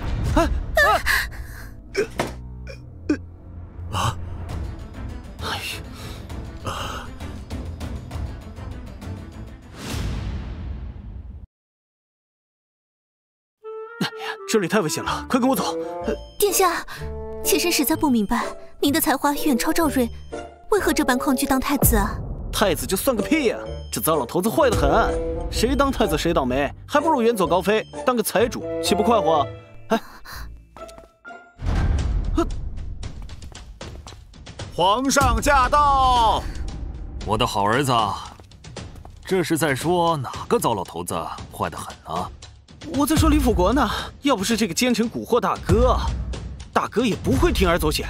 李辅国嘛，为人确实奸猾了些，不过毕竟还是做事的人。皇后已经跟朕解释过，此事皆由赵睿一人所为，李辅国只不过是听命行事罢了。我操，这都能洗白？赵睿说的没错，皇后才是老阴逼啊！对，父皇目光如炬，自是不会错的啊。凡儿，你救我之命，又镇压了宫变，本是大功一件，朕正准备重重的赏你，为何偷溜出宫啊？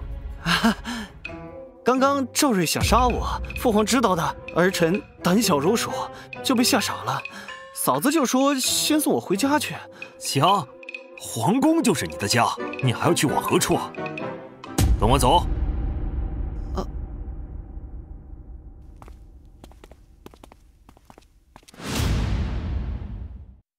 周婉清，昨夜之事乃赵睿自作自受，幸亏凡儿机敏多谋，才会酿成大祸。朕欲立凡儿东宫太子，你们谁赞成，谁反对？回禀陛下，二皇子足智多谋，才华横溢，乃我朝廷之栋梁。现大皇子身死，二皇子就为嫡皇子，入住东宫名正言顺，理当如此。臣附议。臣附议。我反对。容不得你反对！赵睿作茧自缚，白费了朕多年对他的培养。如今你是老大，你不做谁做？一个个像你这般年轻怕重，朕的江山将来由谁来打理？陛下年富力强，如日中天，天下归心，百宴和亲，还轮不到我们这些做儿子的瞎折腾。这个太子我做不了，你不想做？你个逆子，你想气死朕啊！赵睿因为太子之位，不惜铤而走险，甚至连性命都丢了。如今朕让你做太子，你却推三阻四，这太子不做也得做。我不做，有本事你废了我！你以为我不敢？陛下，陛下刚刚恢复，切不要动怒。我看凡儿是受到了惊吓，不如先让他暂代监国，立为太子一事，咱们再慢慢商量。监国我也不做，我要回封地，我就是胸无大志，就是扶不上墙，就是要混吃等死。好，混吃等死是吧？这就成全你。来人，拖出去，把他腿打断！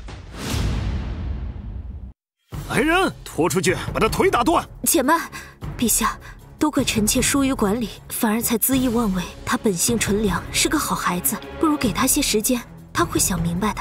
你让本宫劝劝他。好，就交给你。他要是执意不从，你看我敢不敢打断他的腿？退朝！恭送陛下。凡儿，跟母后过来。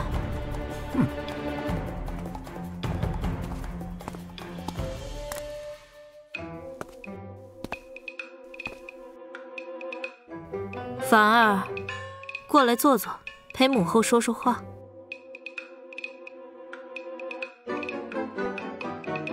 坐近点儿，再近点儿。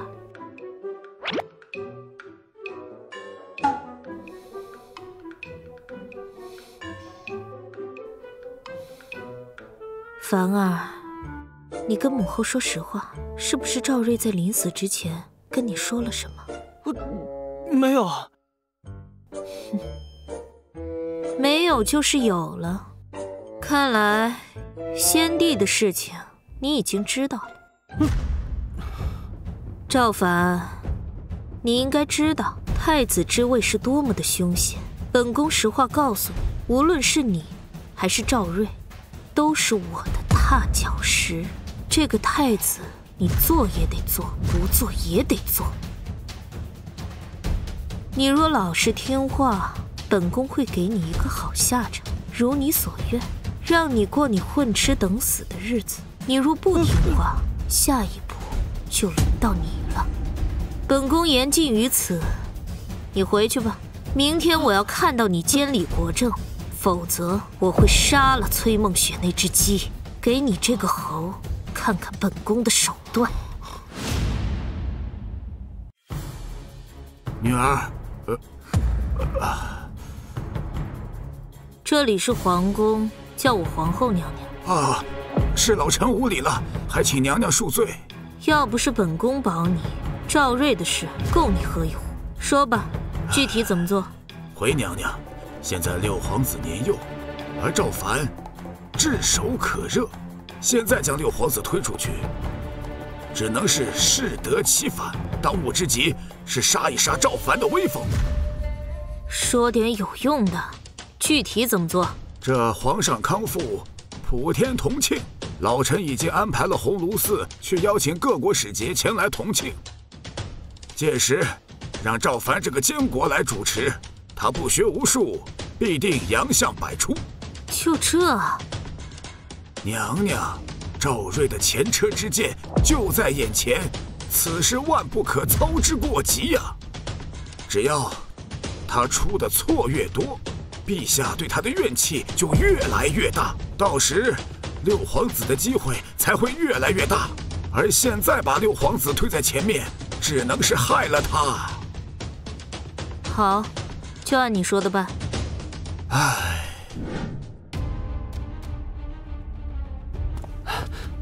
梦雪啊，咱们得时刻准备着，找到机会随时开溜。鬼地方，全是杀人不见血的货色，咱们可玩不起啊！太子谁爱当谁当。八幡菩萨的海外贸易搞得风生水起，我们随时能出海。那太好了。晋王殿下，各国使节入朝，为陛下朝贺。陛下命殿下坐镇中枢，还请殿下与奴才速速入宫。又来啊！哎，有完没完了？皇后娘娘到。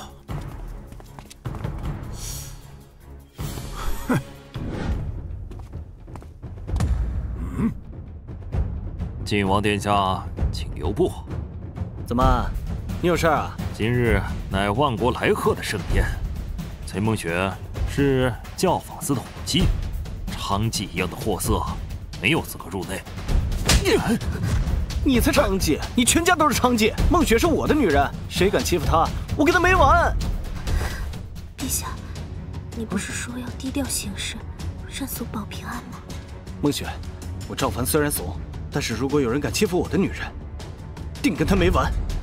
殿下，赵凡，监察御史位卑权重，虽然只是7品，但监察百官。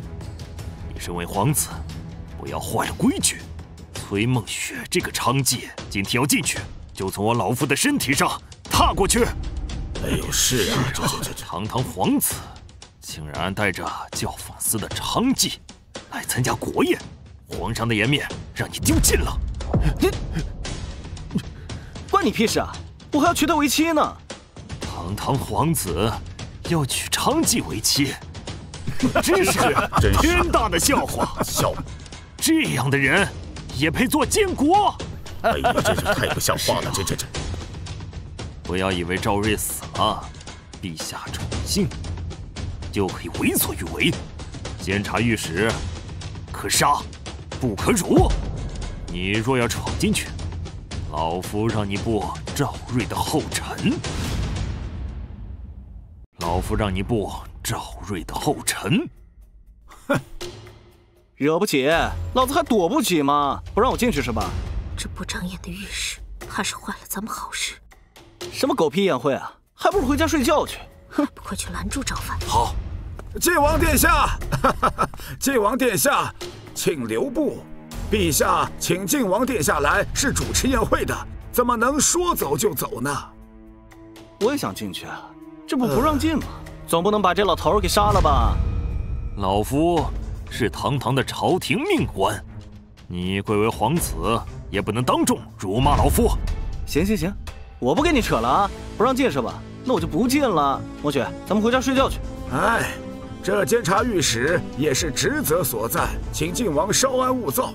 您看，诸多官员和勋贵都有带内眷来共襄盛举的，都在偏殿。要不孟雪姑娘也去偏殿？要进一起进，要走一起走，什么狗屁宴会啊！我才不稀罕。有老夫在，这个娼妓就不能进去。娼你娘的娼啊！记吃不记打的玩意儿。孟雪，咱们走。来人呐，在！你这个监察御史不用干了，把他给我带下去。是。你，晋王殿下，孟雪姑娘，请。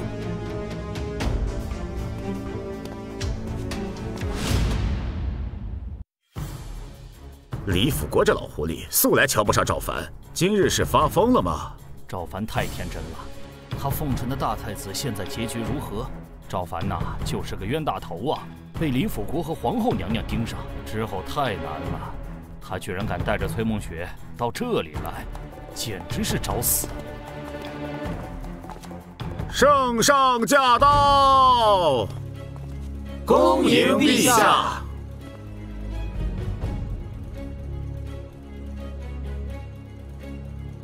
启禀大周皇帝陛下，我等携带贺礼，祝大周皇帝陛下万寿无疆，龙体康健。好，诸位有心了，都有赏。谢陛下。启禀大周皇帝陛下，大周素来是礼仪之邦，礼乐更是天下之首，我等仰慕已久。听闻靖王殿下身边的女伴乃是教坊司的花魁，不知可否为我等舞上一曲，以舞助兴？是啊，是啊，跳一个看看啊！赵凡，你贵为晋王，怎么带着教坊司的女子上殿？这成何体统？陛下，孟雪虽然出身教坊司，但是知书达理，温柔贤惠。可比在座的这些蛮夷要强多了。靖王殿下慎言，我等乃是一国来使，可不是你可以随意侮辱的看门御史。一国御史，你们也知道自己是御史啊！一上来就让我们大周朝的女人给你们跳舞，简直就是无礼粗鄙！就凭你们这些蛮夷，也配？你敢骂我们是蛮夷？我不是针对你，我是说在座的各位都是蛮夷。在座的各位都是蛮夷。好，你大周自诩是礼仪之邦，就这么招待贵客的吗？我等在京城居住已久，对你靖王殿下的故事可是略知一二。你靖王殿下这些年的所作所为，比起我们这些蛮夷之辈，可是更加的不堪粗鲁，更加的不知廉耻。你还有什么脸来教训我们？连教坊司的娼妓都能带入大殿之中，不识四书五经六艺，还有什么资格来说我们？简直可笑！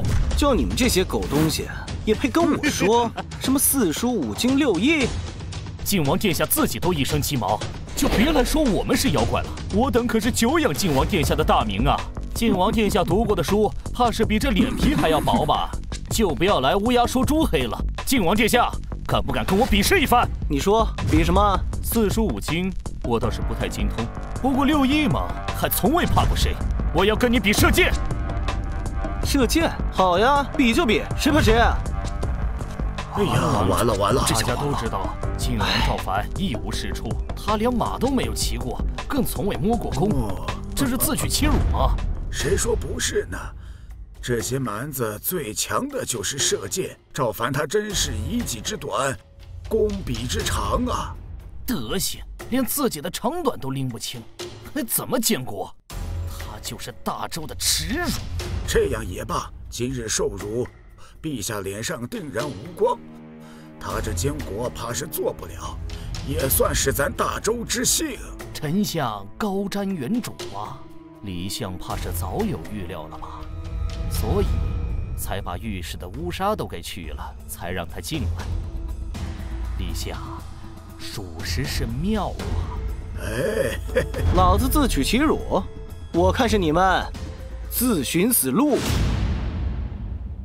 我看是你们自寻死路。好，快给我准备300担的弓箭。你们大周的弓太弱太轻，怕是承受不了我的臂力。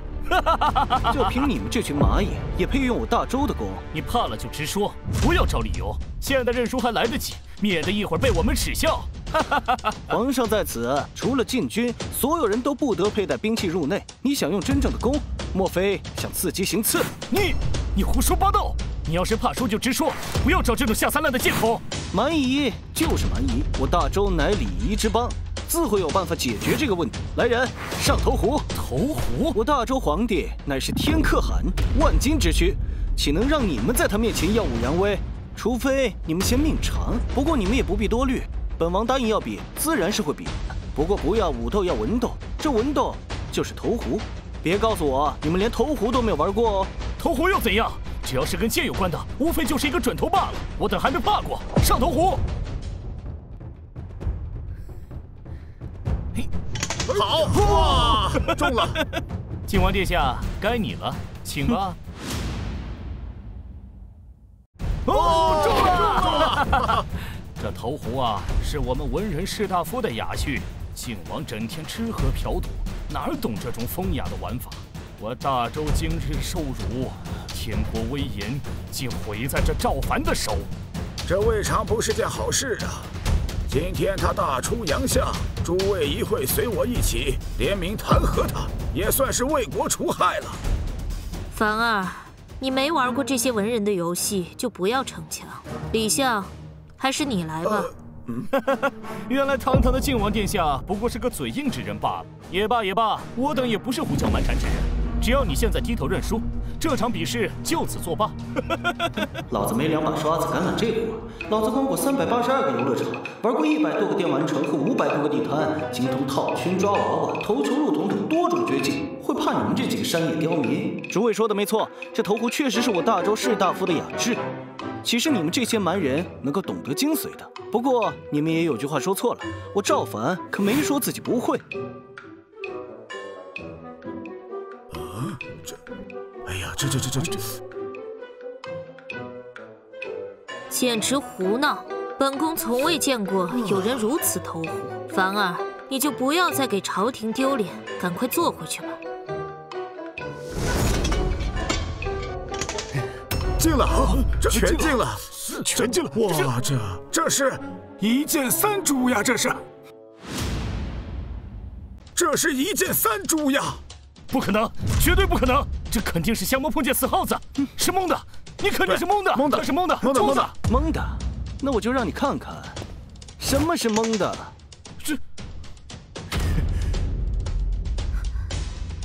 哎呀，好啊！哎呀，好啊！吾儿果然是文武双全呐，有赏！陛下，我等不服，再比！陛下且慢，你不是不了解凡儿，这孩子惯会胡闹，刚才多半是蒙的，再比下去，可就要丢人了。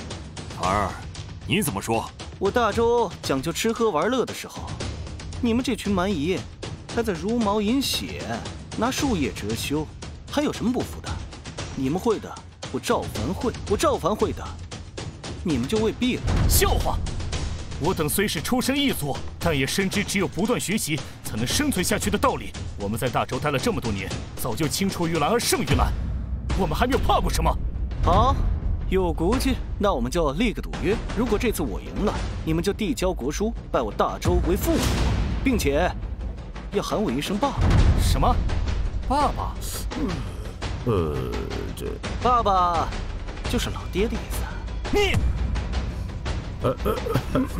好，那我就跟你赌这一场。你说，赌什么？赌姚色钟啊！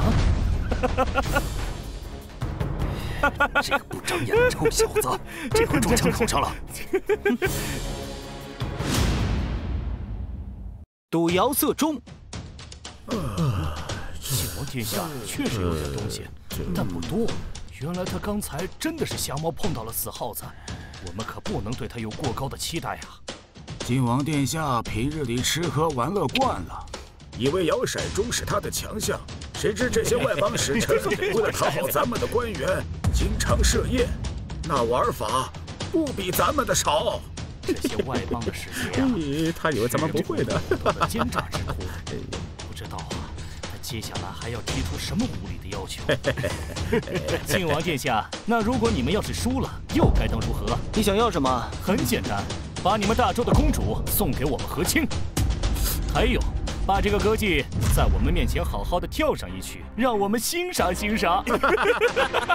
万万不可，朝廷重视，岂可儿戏？我们敢认你们大周为复国，你们凭什么就不敢接下这个赌约？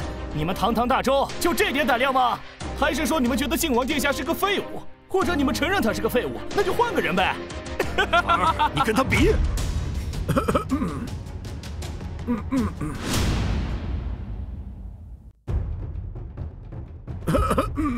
好在老子摇骰中也没输过谁，不然要让这糟老头子扒皮了。下次还是得贯彻认怂保平安的一贯宗旨，再不抢出头了。这次我先来。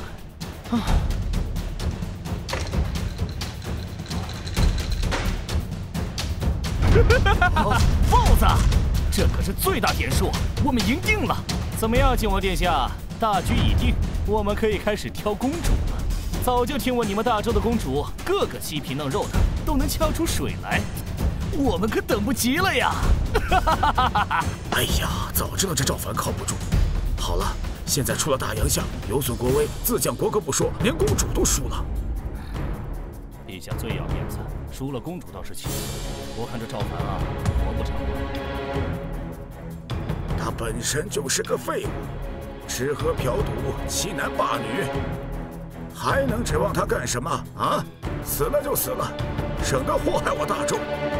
同僚们，一会随我一同弹劾他。赵凡，你还不给朕滚出去！在这里丢人吗？来人，把他拖出去，先打20棍再说。我儿终于有机会上位了。来人，把他拖出去，先打20棍再说。别急，别急，别高兴太早，我还没说赌大赌小呢。好，你说赌小，那咱们便赌小。我今天就让你知道，在绝对的实力面前，什么把戏都是笑话。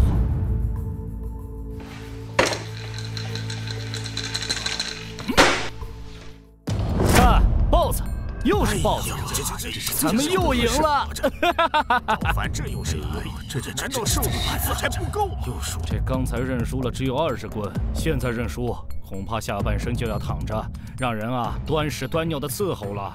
可怜的崔梦雪，花一样的年纪，倒是便宜这些野人一样的蛮子。赵凡，你闹够了没有啊？把这个逆子给我拖出去，今日宴会结束。慢着，怎么你大周朝是想耍赖吧？这赵凡可还没摇头子呢，你们要惩罚他，那是你们自家的事儿，必须先让他把头子摇了再说，否则就认输。大胆！这不过是宴会上的游戏罢了，尔等竟然敢顶撞我大周的皇帝，是不要命！原来你们大周的皇帝就这么厚颜无耻，我看你们大周的皇帝是对不起天可汗的尊号。来人，这口出狂言的蛮子，给我拖出去砍了！你敢？你们敢出尔反尔，就是想要挑起战争。说起打仗，我们还从来没有从过。哎，本王还没摇头子呢，胜负未分，装什么逼啊？哼！本王还没摇骰子呢，胜负未分，装什么逼啊？好。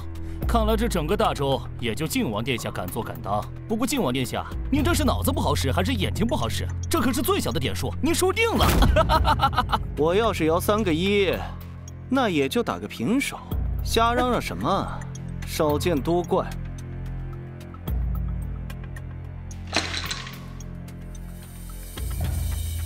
就这，你整天吃喝嫖赌，都练的什么呀？赵凡啊，这摇骰盅是你提出来的。就你这技术，还敢提出来和人家比？哎呀，完了，赵凡呐，这次是真的完了。皇帝陛下，你看看你的儿子，就这样，你赶紧趁年轻再多生几个吧。把这个逆子给我拖出去，快拖出去！父皇要杀要剐，开了这骰子再说嘛，一码归一码。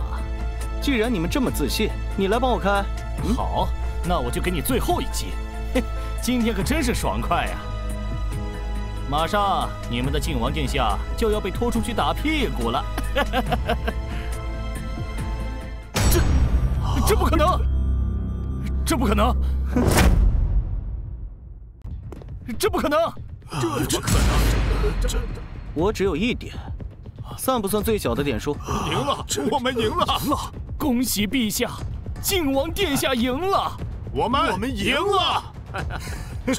这不可能！这世界上怎么会有如此出神入化的投中技术？不可能！不可能！还在等什么？快叫爸爸！你叫吧，爸爸！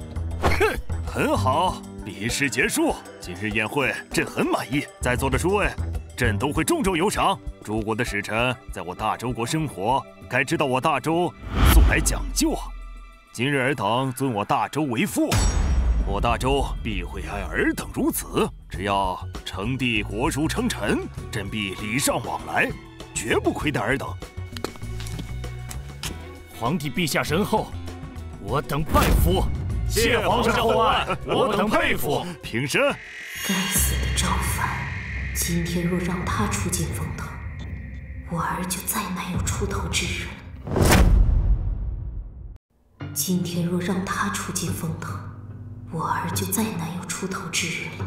来者是客，虽然各位使节输了比试，但有心依附，我大周天国也该拿出应有的气度。臣妾有个提议，还请陛下恩准。皇后，请说。诸位使节如此欣赏崔梦雪，她又属实出挑，我看不如这样，请陛下恩准，册封崔梦雪为宗室之女，给她公主的封号，让她出嫁异邦。这样一来，岂不皆大欢喜？皇后娘娘英明。好个老妖婆，这个节骨眼上，居然还给我上眼药。父皇，儿臣不。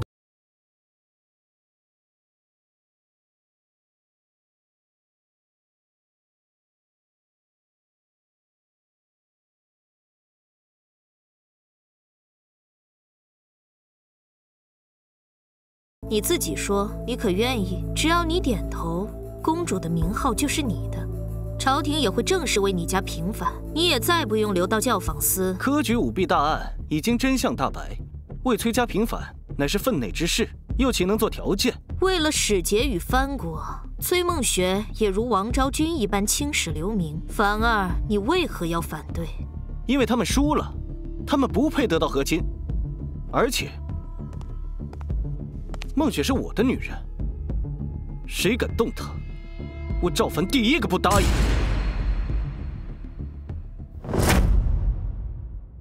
谁敢动她，我赵凡第一个不答应。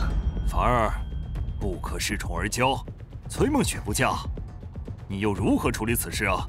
诸位使者有心归属，自是皆大欢喜。但输了就是输了，就要愿赌服输。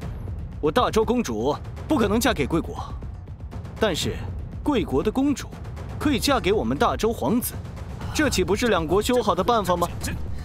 凡儿此提议甚好。尔等国虽小，但我大周国也不会亏待诸国。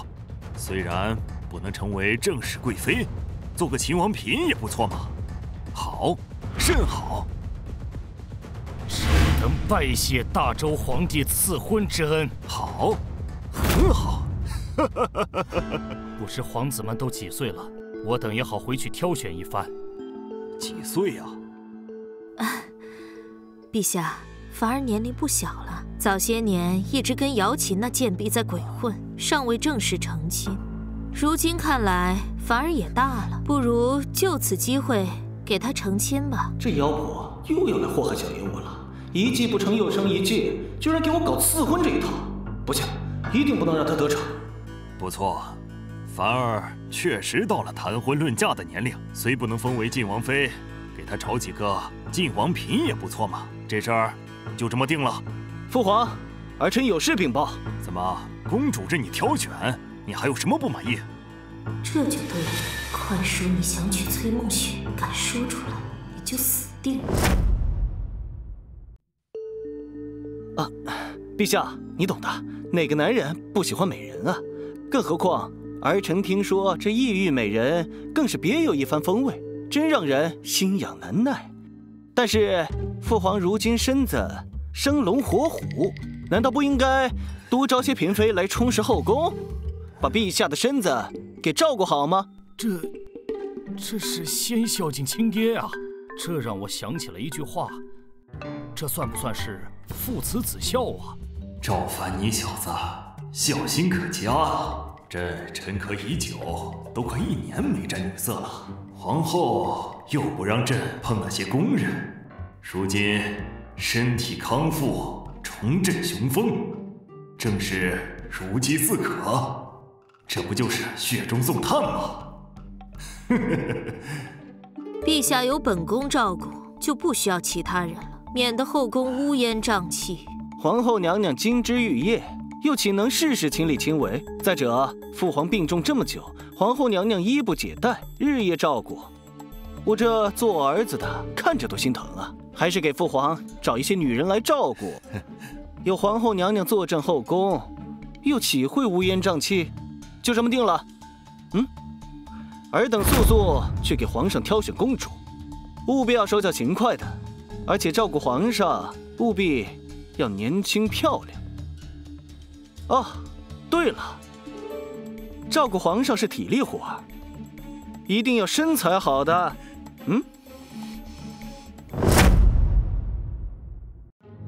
皇后娘娘，您的点心。滚出去！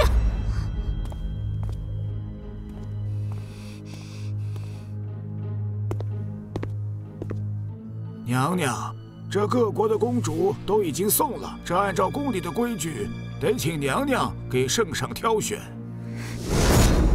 这老头子身子骨一好就心痒难耐，竟然还让本宫给他选女人。去，给本宫找个最丑的送到宫里来。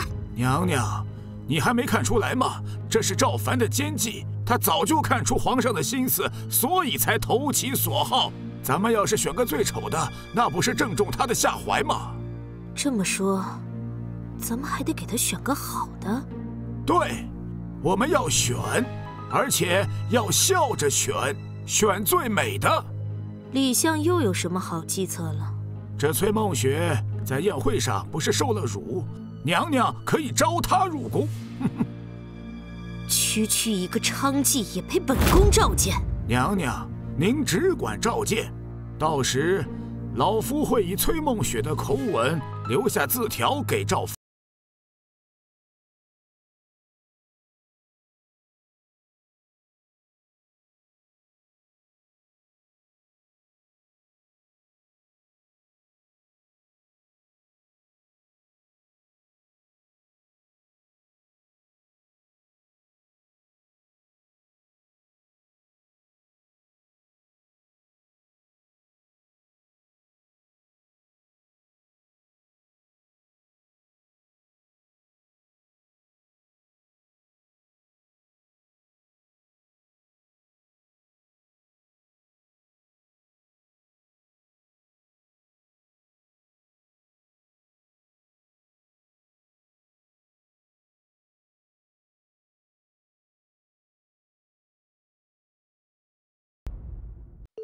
梦雪，皇后欺负你了吧？梦雪，梦雪，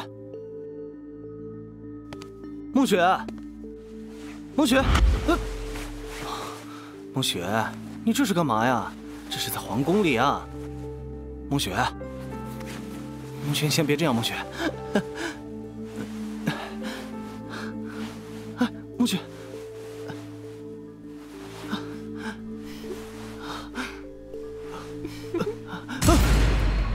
怎么突然变这么大？你是谁啊？我是南国公主啊，皇后派我来侍奉殿下。又是这个老妖婆，不行，我得想想办法，不然的话，皇娘掉的裤裆不是屎也是屎啊！二哥，小小年纪还敢偷听啊！你这小淫贼！胆子不小啊！二哥，我不敢了，求求你，千万别告诉母后，她还以为我在专心温书呢。温书？哼，温书哪有这里面好啊？来，来，哥哥今天好好帮帮你啊！来，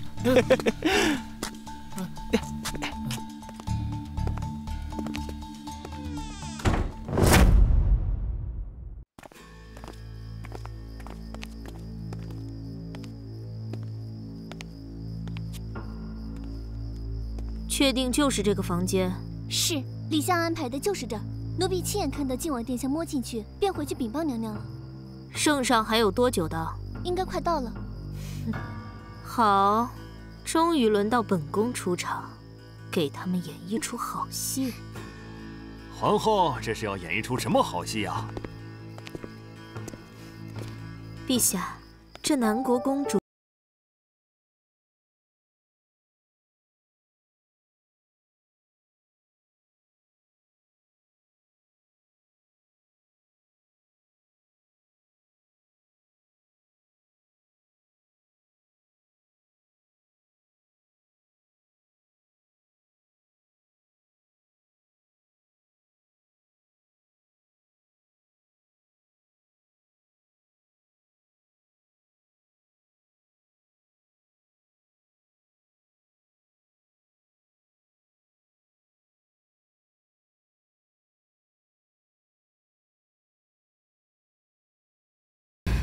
陛下，这南国公主初来乍到，不懂得服侍陛下，伤到圣上就不好了。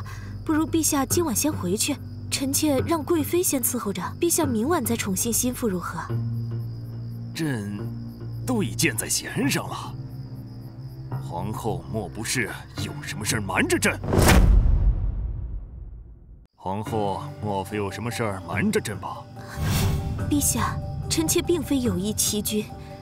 实在是为了皇家的颜面，不得已才出此下策。皇家的颜面？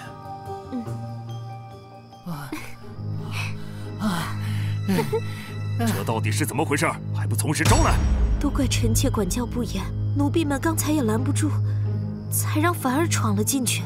奴婢们赶紧来报，可臣妾毕竟是个女人，这等场面，臣妾也不好进去阻拦。你说什么？凡儿在里边？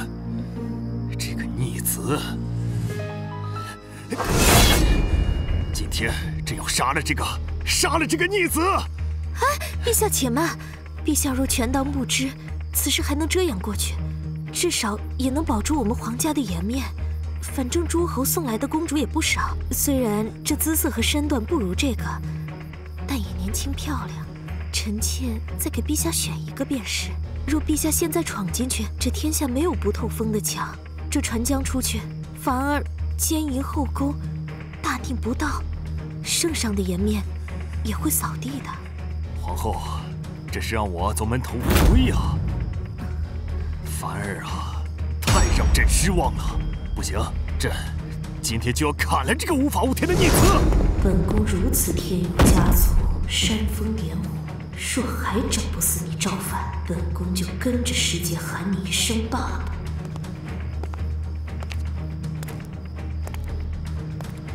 把门看好点。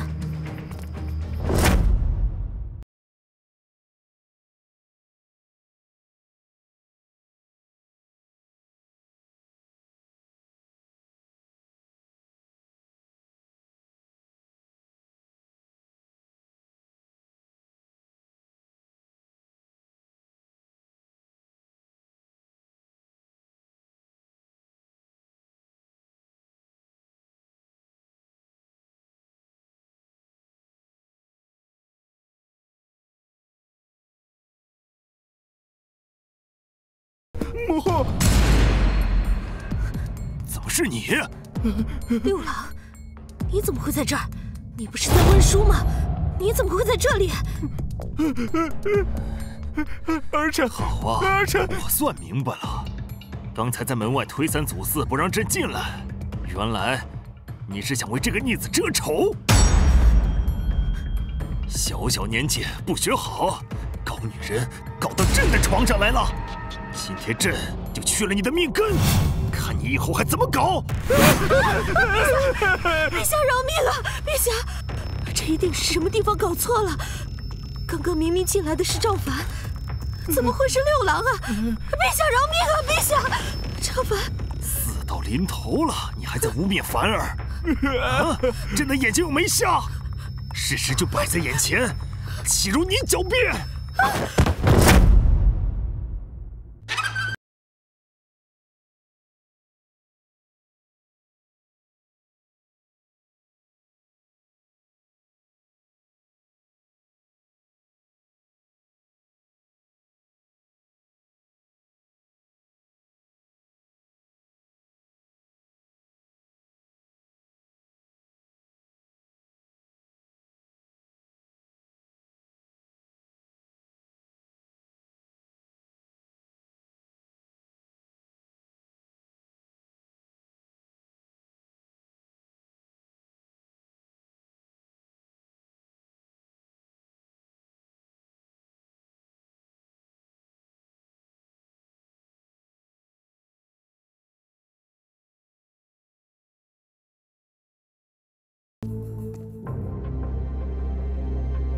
一个赵凡，竟把本宫逼到如此境地，真是可怜我儿。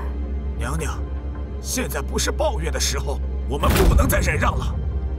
六郎还在冷宫里受委屈，陛下的性子，明天天亮，六郎就性命不保了。我们必须先下手为强。怎么先下手？皇帝年纪不小了，就算他再怎么努力，也生不出儿子。只要我们将赵凡杀了，六郎就是独苗唯一的继承人。这是我们完败为胜最后的机会呀！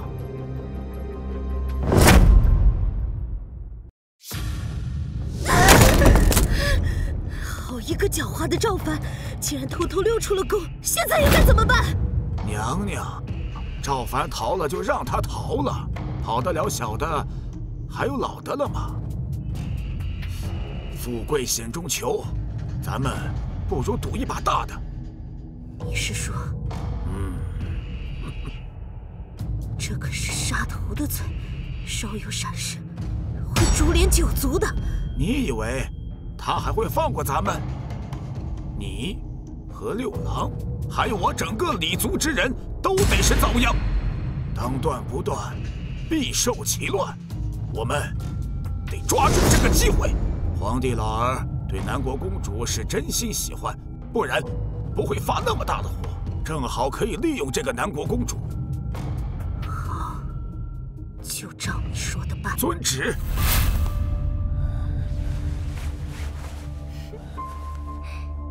陛下，臣妾也不懂咱们大周的规矩，在咱们那里，子承父业，兄终弟及，那都是很常见的事啊。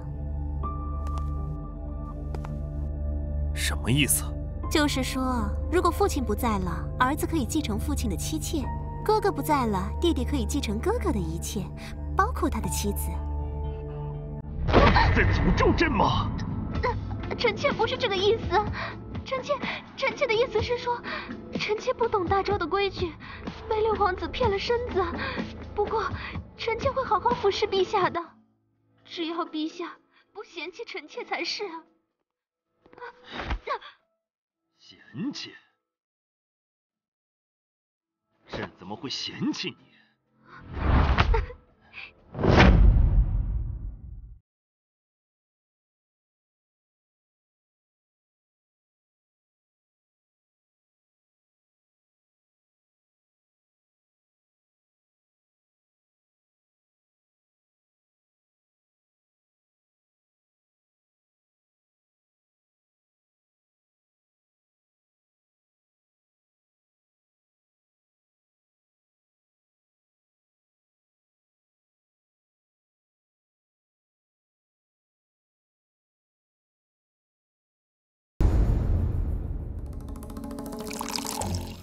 哼哼，主公怎么不说话？来，先喝一杯。什么事儿都好商量嘛，啊！晋王殿下好大的魄力呀，这酒咱们没资格喝。哼，这是在埋汰本王？下官不敢。晋王殿下何许人也？好大的官威呀！我若不喝，怕不是会落得个镇西大将军一样的下场，所以我还是乖乖喝了。诸位，同饮。主公，这是话里有话呀。不过没关系，本王呢也不是什么蛮不讲理。酒也喝了，咱们去干点正事儿。来人，给我带队抄家去。大都督，你可得替咱们做主啊！赵凡做得这么绝，真的扒得这么干净？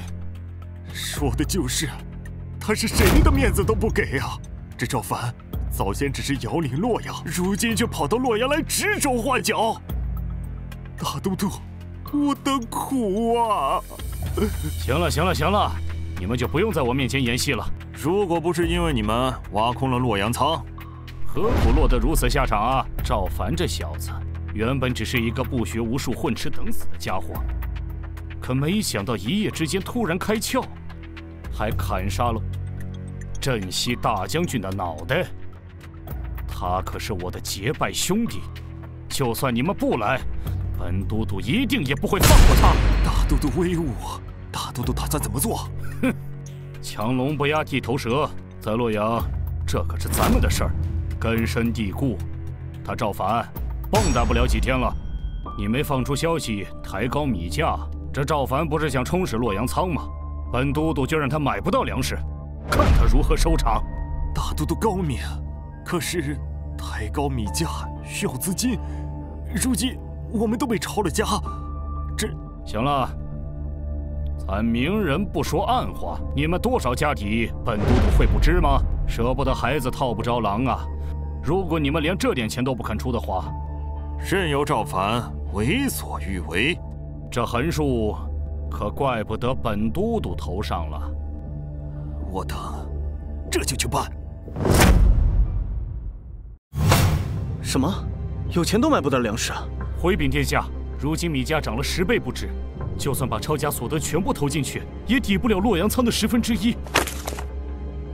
怎么会突然涨价？这不符合经济规律啊！必定是有人在背后搞鬼。你去查一查。不用查了，本都督就是你那个要找的搞鬼之人。我操，这么嚣张，无故抬高市价，置百姓福祉于不顾，意欲何为？我有的是钱，我就喜欢囤粮食。你说我意欲何为啊？莫不是想给那些贪官找场子？是也不是？你杀了我的拜把兄弟，你说我是在为谁找场子？拜把兄弟？哦，那个镇西大将军是吧？他这是罪有应得啊！难道你也要步入他的后尘？哈哈哈哈哈！你以为我不知道？现在关中大旱，你这么着急筹粮食，不就是为了去赈灾吗？如果我不放粮，那么关中就会有成千上万的百姓被饿死。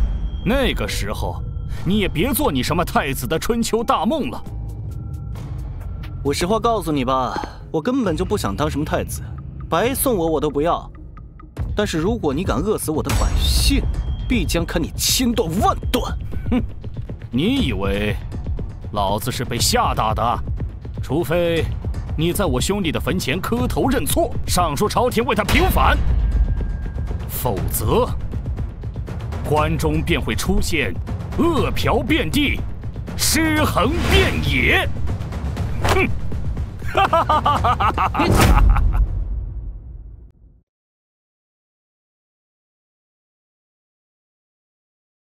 拿着本王的手册去南边找八幡菩萨，御赐锦衣卫的手令，让他们尽快将粮食送进宫中。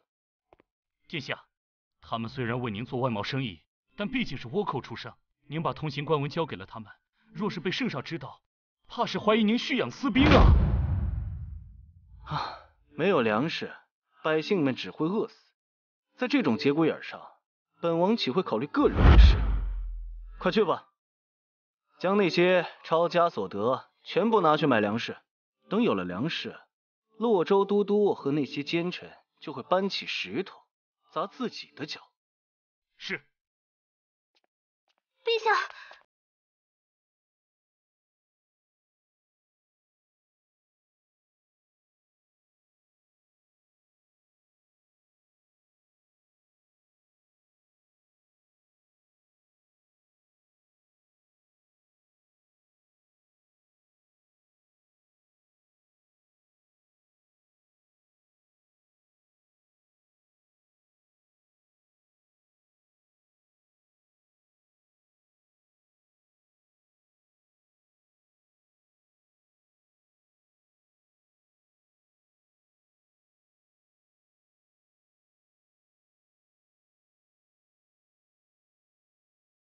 走吧，去看看。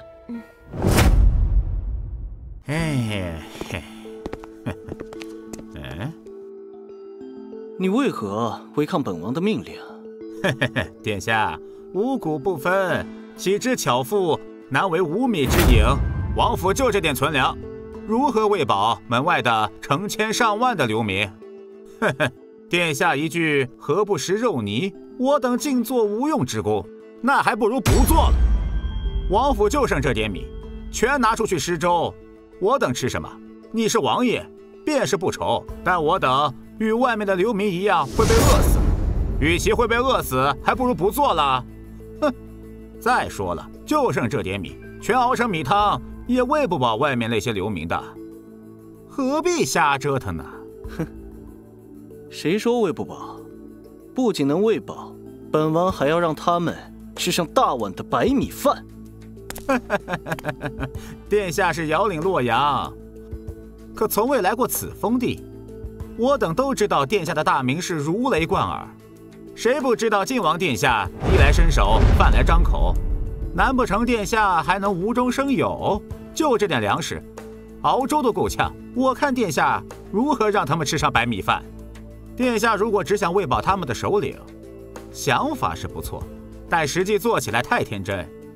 人一旦饿极了，什么事都做得出来。一旦开了这先例，往后他们就住在门口了。这锅的密闭性不错啊！既然你不相信我，今日本王就让你开开眼界。墨雪，过来帮忙。好。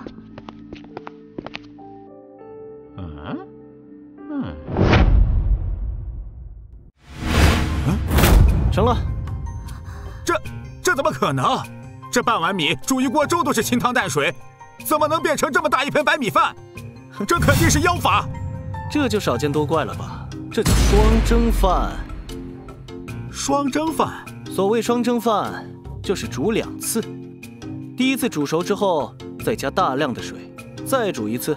米饭遇到水就会膨胀，这1斤米啊，就可以蒸出5斤饭。我们的存粮足够我们撑5天。如果想再省一点，再加点水，撑个10天8天，不成问题。就有这。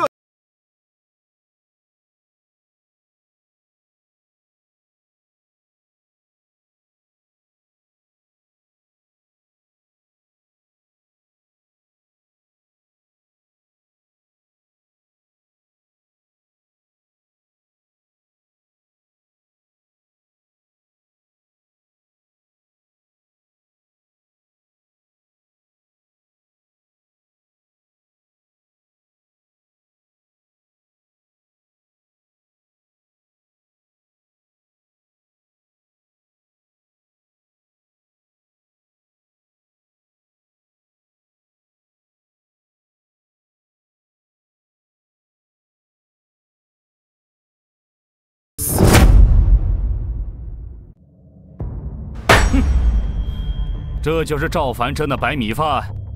正是，大人，那赵凡不知从哪儿学来的妖术，1斤米就能蒸出5斤饭来，配上腌咸菜，那些个流民一个个吃的跟癞蛤蟆一样。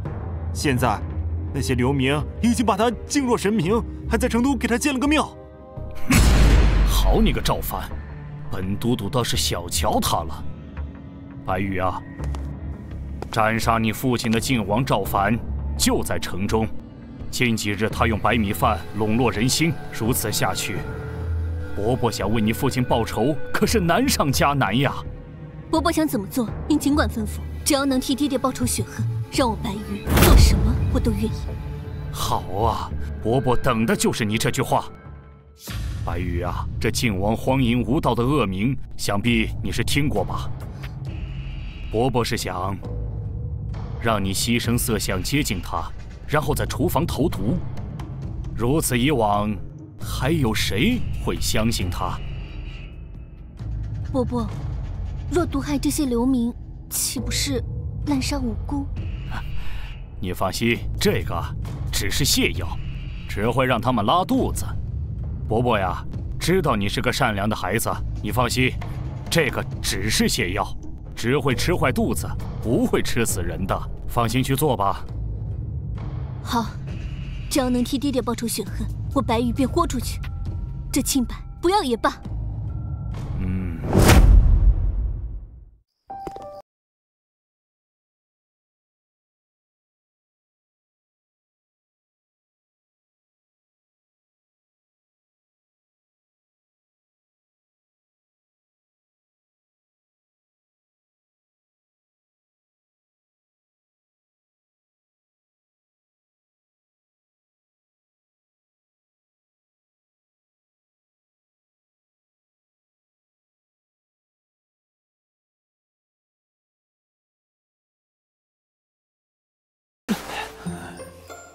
姑娘醒醒，姑娘，姑娘，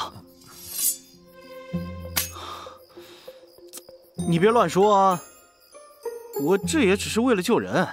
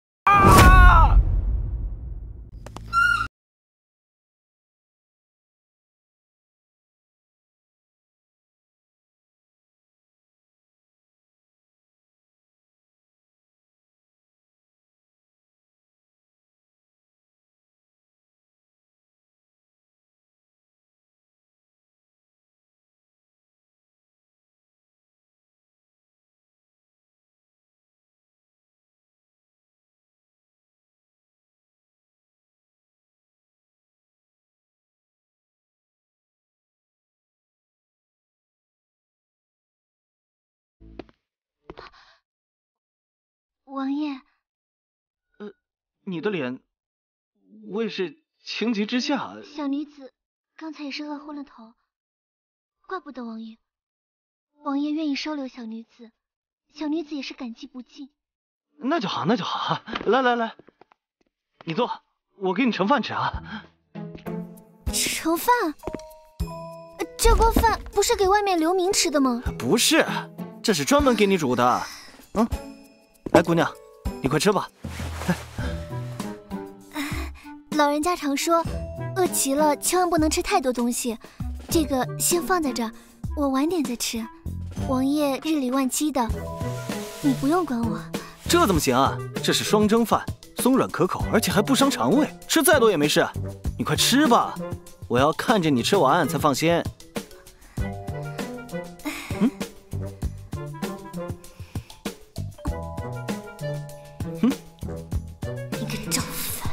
他妈非得弄死你！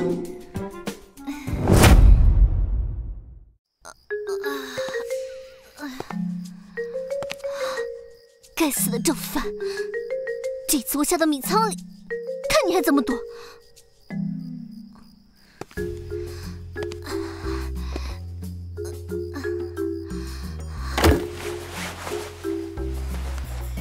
哎，我早就知道你有古怪。原来你早就知道了。人贵有自知之明，我赵凡还是知道自己还没有帅气到能让女人投怀送抱的地步。再说了，天下人谁不知道我赵凡是个色鬼？你还主动送上来，没鬼才怪！哼，你这手比我还干净，算什么难民啊？再说了，你这要胸有胸，要屁股有屁股。比我家孟雪还要丰满，哪里像快饿死的人？好歹拿出点演员的基本素养吧。赵凡，你杀了我父亲，我跟你势不两立。今日落到你手里，技不如人也是我自找的。要杀要剐，悉听尊便。是洛州都督挑唆你来的吧？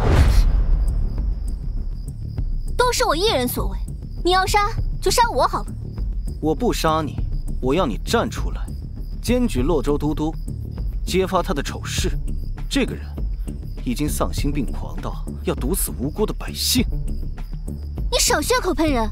都督说了，这只是一般的泻药，并不是什么毒药。这真的只是泻药？都督这么跟你说的？看来你还是不知道它的狠毒啊！你。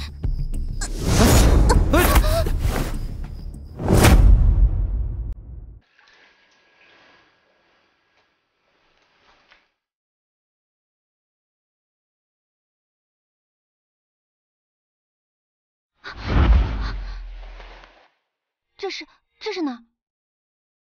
我是不是死了？你没死，不过就是命悬一线罢了。幸好殿下早有所料，叫了郎中过来给你解毒，不然你现在早就死了。不要他的假好心。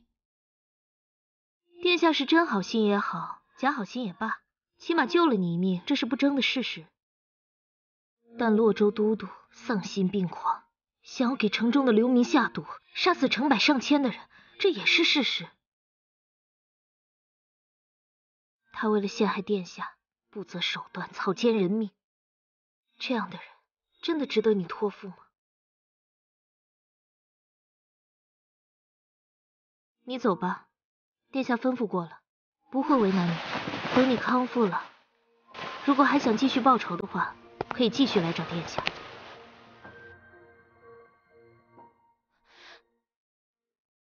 其实我早就知道弟弟死有余辜，可是作为女儿的我，岂能有仇无报，苟且偷生？你能这么想，说明你还是个心存善念的好姑娘。正是因为知道你是个好姑娘，殿下才不会为难你。可外面的人何其无辜啊！他们已经很苦了，又岂能为了朝堂斗争不明不白的死去呢？他们的公道又有谁能来主持？我明白了，我会把洛州都督的计划全部告诉你，这是我能做的极限了。这就足够了。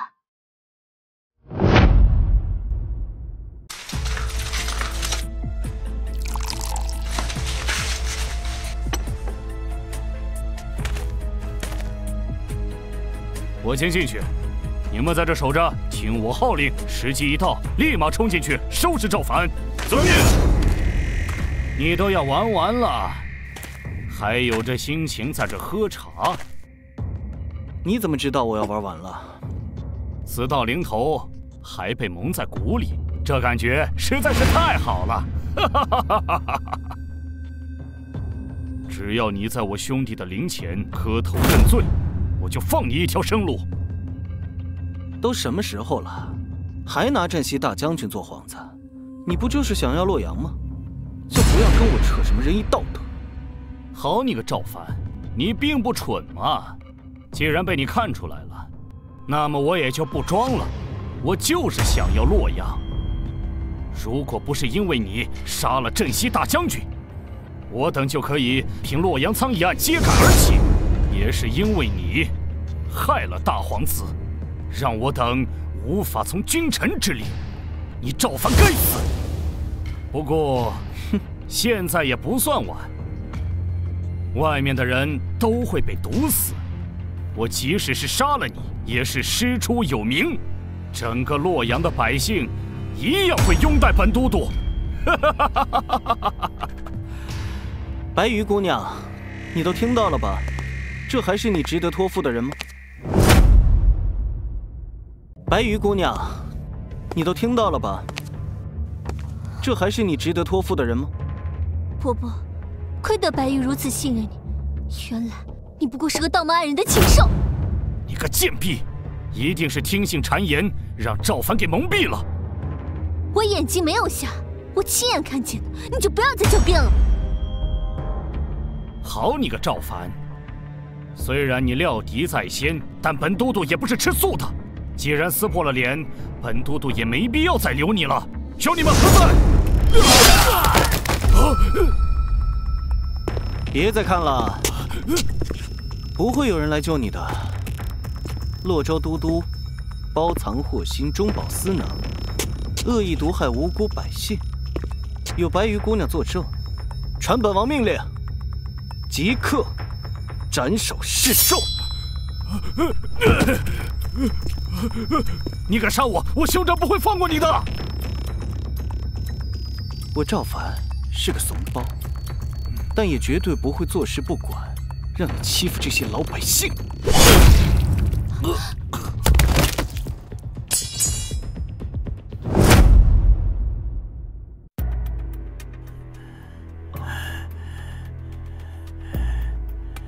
好一个赵凡！几个月前还是个混吃等死的废物，如今当众斩了5弟，来新官立威，此仇不报，老夫誓不为人。我让你去查，查到了什么？这尚未查到。废物！武帝难怪会死，养了你们这帮废物又有何用？哎呀，使君，救我！使君，什么事？启明使君，早些都督为了长远之计，命我等屯粮，我等自是照办。可那赵凡为了缓解粮荒，居然联络了倭寇的船队，在大运河上把上万担的粮食运来，这都运到渡口了。这些粮要是进了城，那米价会贱如泥土。哎呀，我等屯粮的投资就打了水漂了。哎呦！好胆赵凡，勾结倭寇，他们是怎么运抵这里的？难道沿途官府毫无作为？他们手上有锦衣卫的官文，自是畅通无阻。好得很呐！小小的赵凡，岂敢染指洛阳？老夫让你有来无回！身为监国，竟敢滥用职权，这已经与蓄养私兵无异。来人，一同去晋王府抓他个现行。是。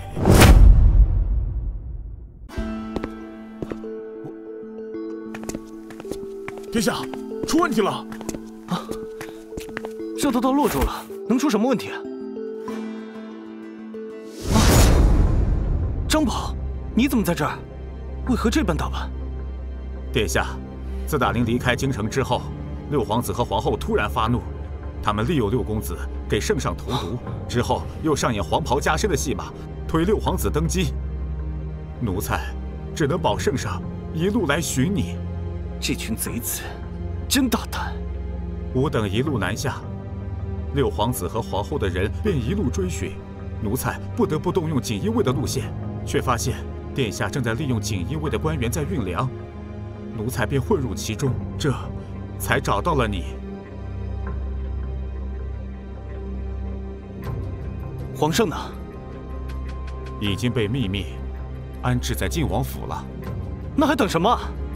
我现在就去请安。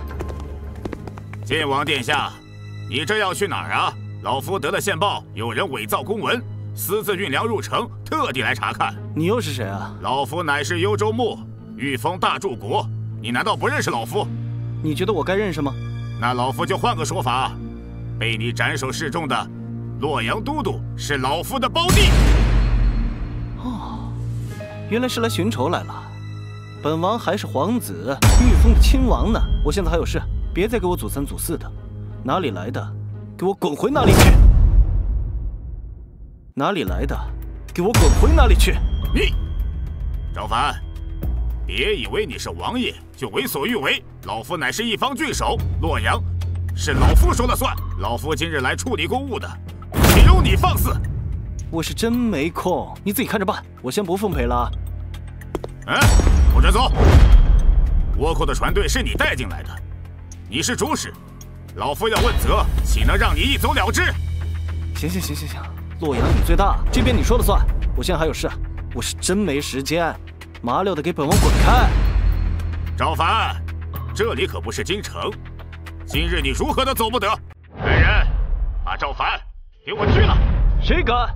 老头，本王已经很给你面子了，你要是还敢放肆，就别怪本王不客气了。赵凡啊，赵凡，看来你还拎不清形势。现在是有人举告你走私粮食、勾引倭寇、蓄养私兵，哪一样都是杀头的死罪。你凭什么还摆王爷的威风？大人，他区一个王爷就敢在洛阳为所欲为，他也不看看洛阳是谁的地盘。这难道不是我赵家的天下？什么时候成为你的地盘了？难不成你想自立为王，想造反？你想自立为王，想造反？这天下便是圣上的天下。老夫乃是一方牧首，这是本官的辖区。天子犯法，如庶民同罪。你便是皇子，也要接受本官的管制。我说不让你管了吗？不是，你倒是管呀！不过我现在还有事，耽误不得，你先处理着。有什么事，你到晋王府找我便是。啊！不准走！赵凡啊，赵凡，你目中无人，无法无天，根本不将本官放在眼里。你以为你是皇子，就没人敢动你吗？今天老夫就要动你一下！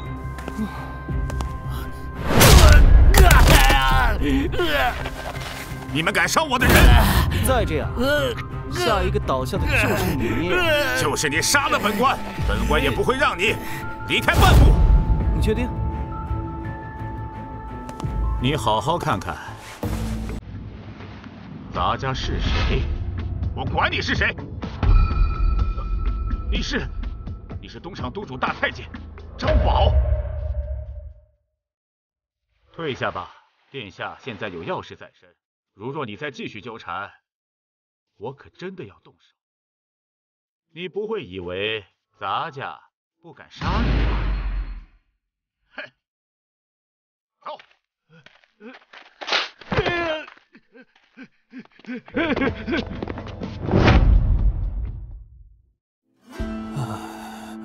父皇，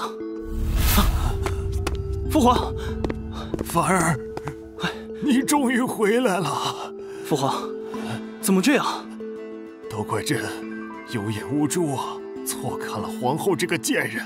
要不是张宝醒目机警，朕怕活不下去了。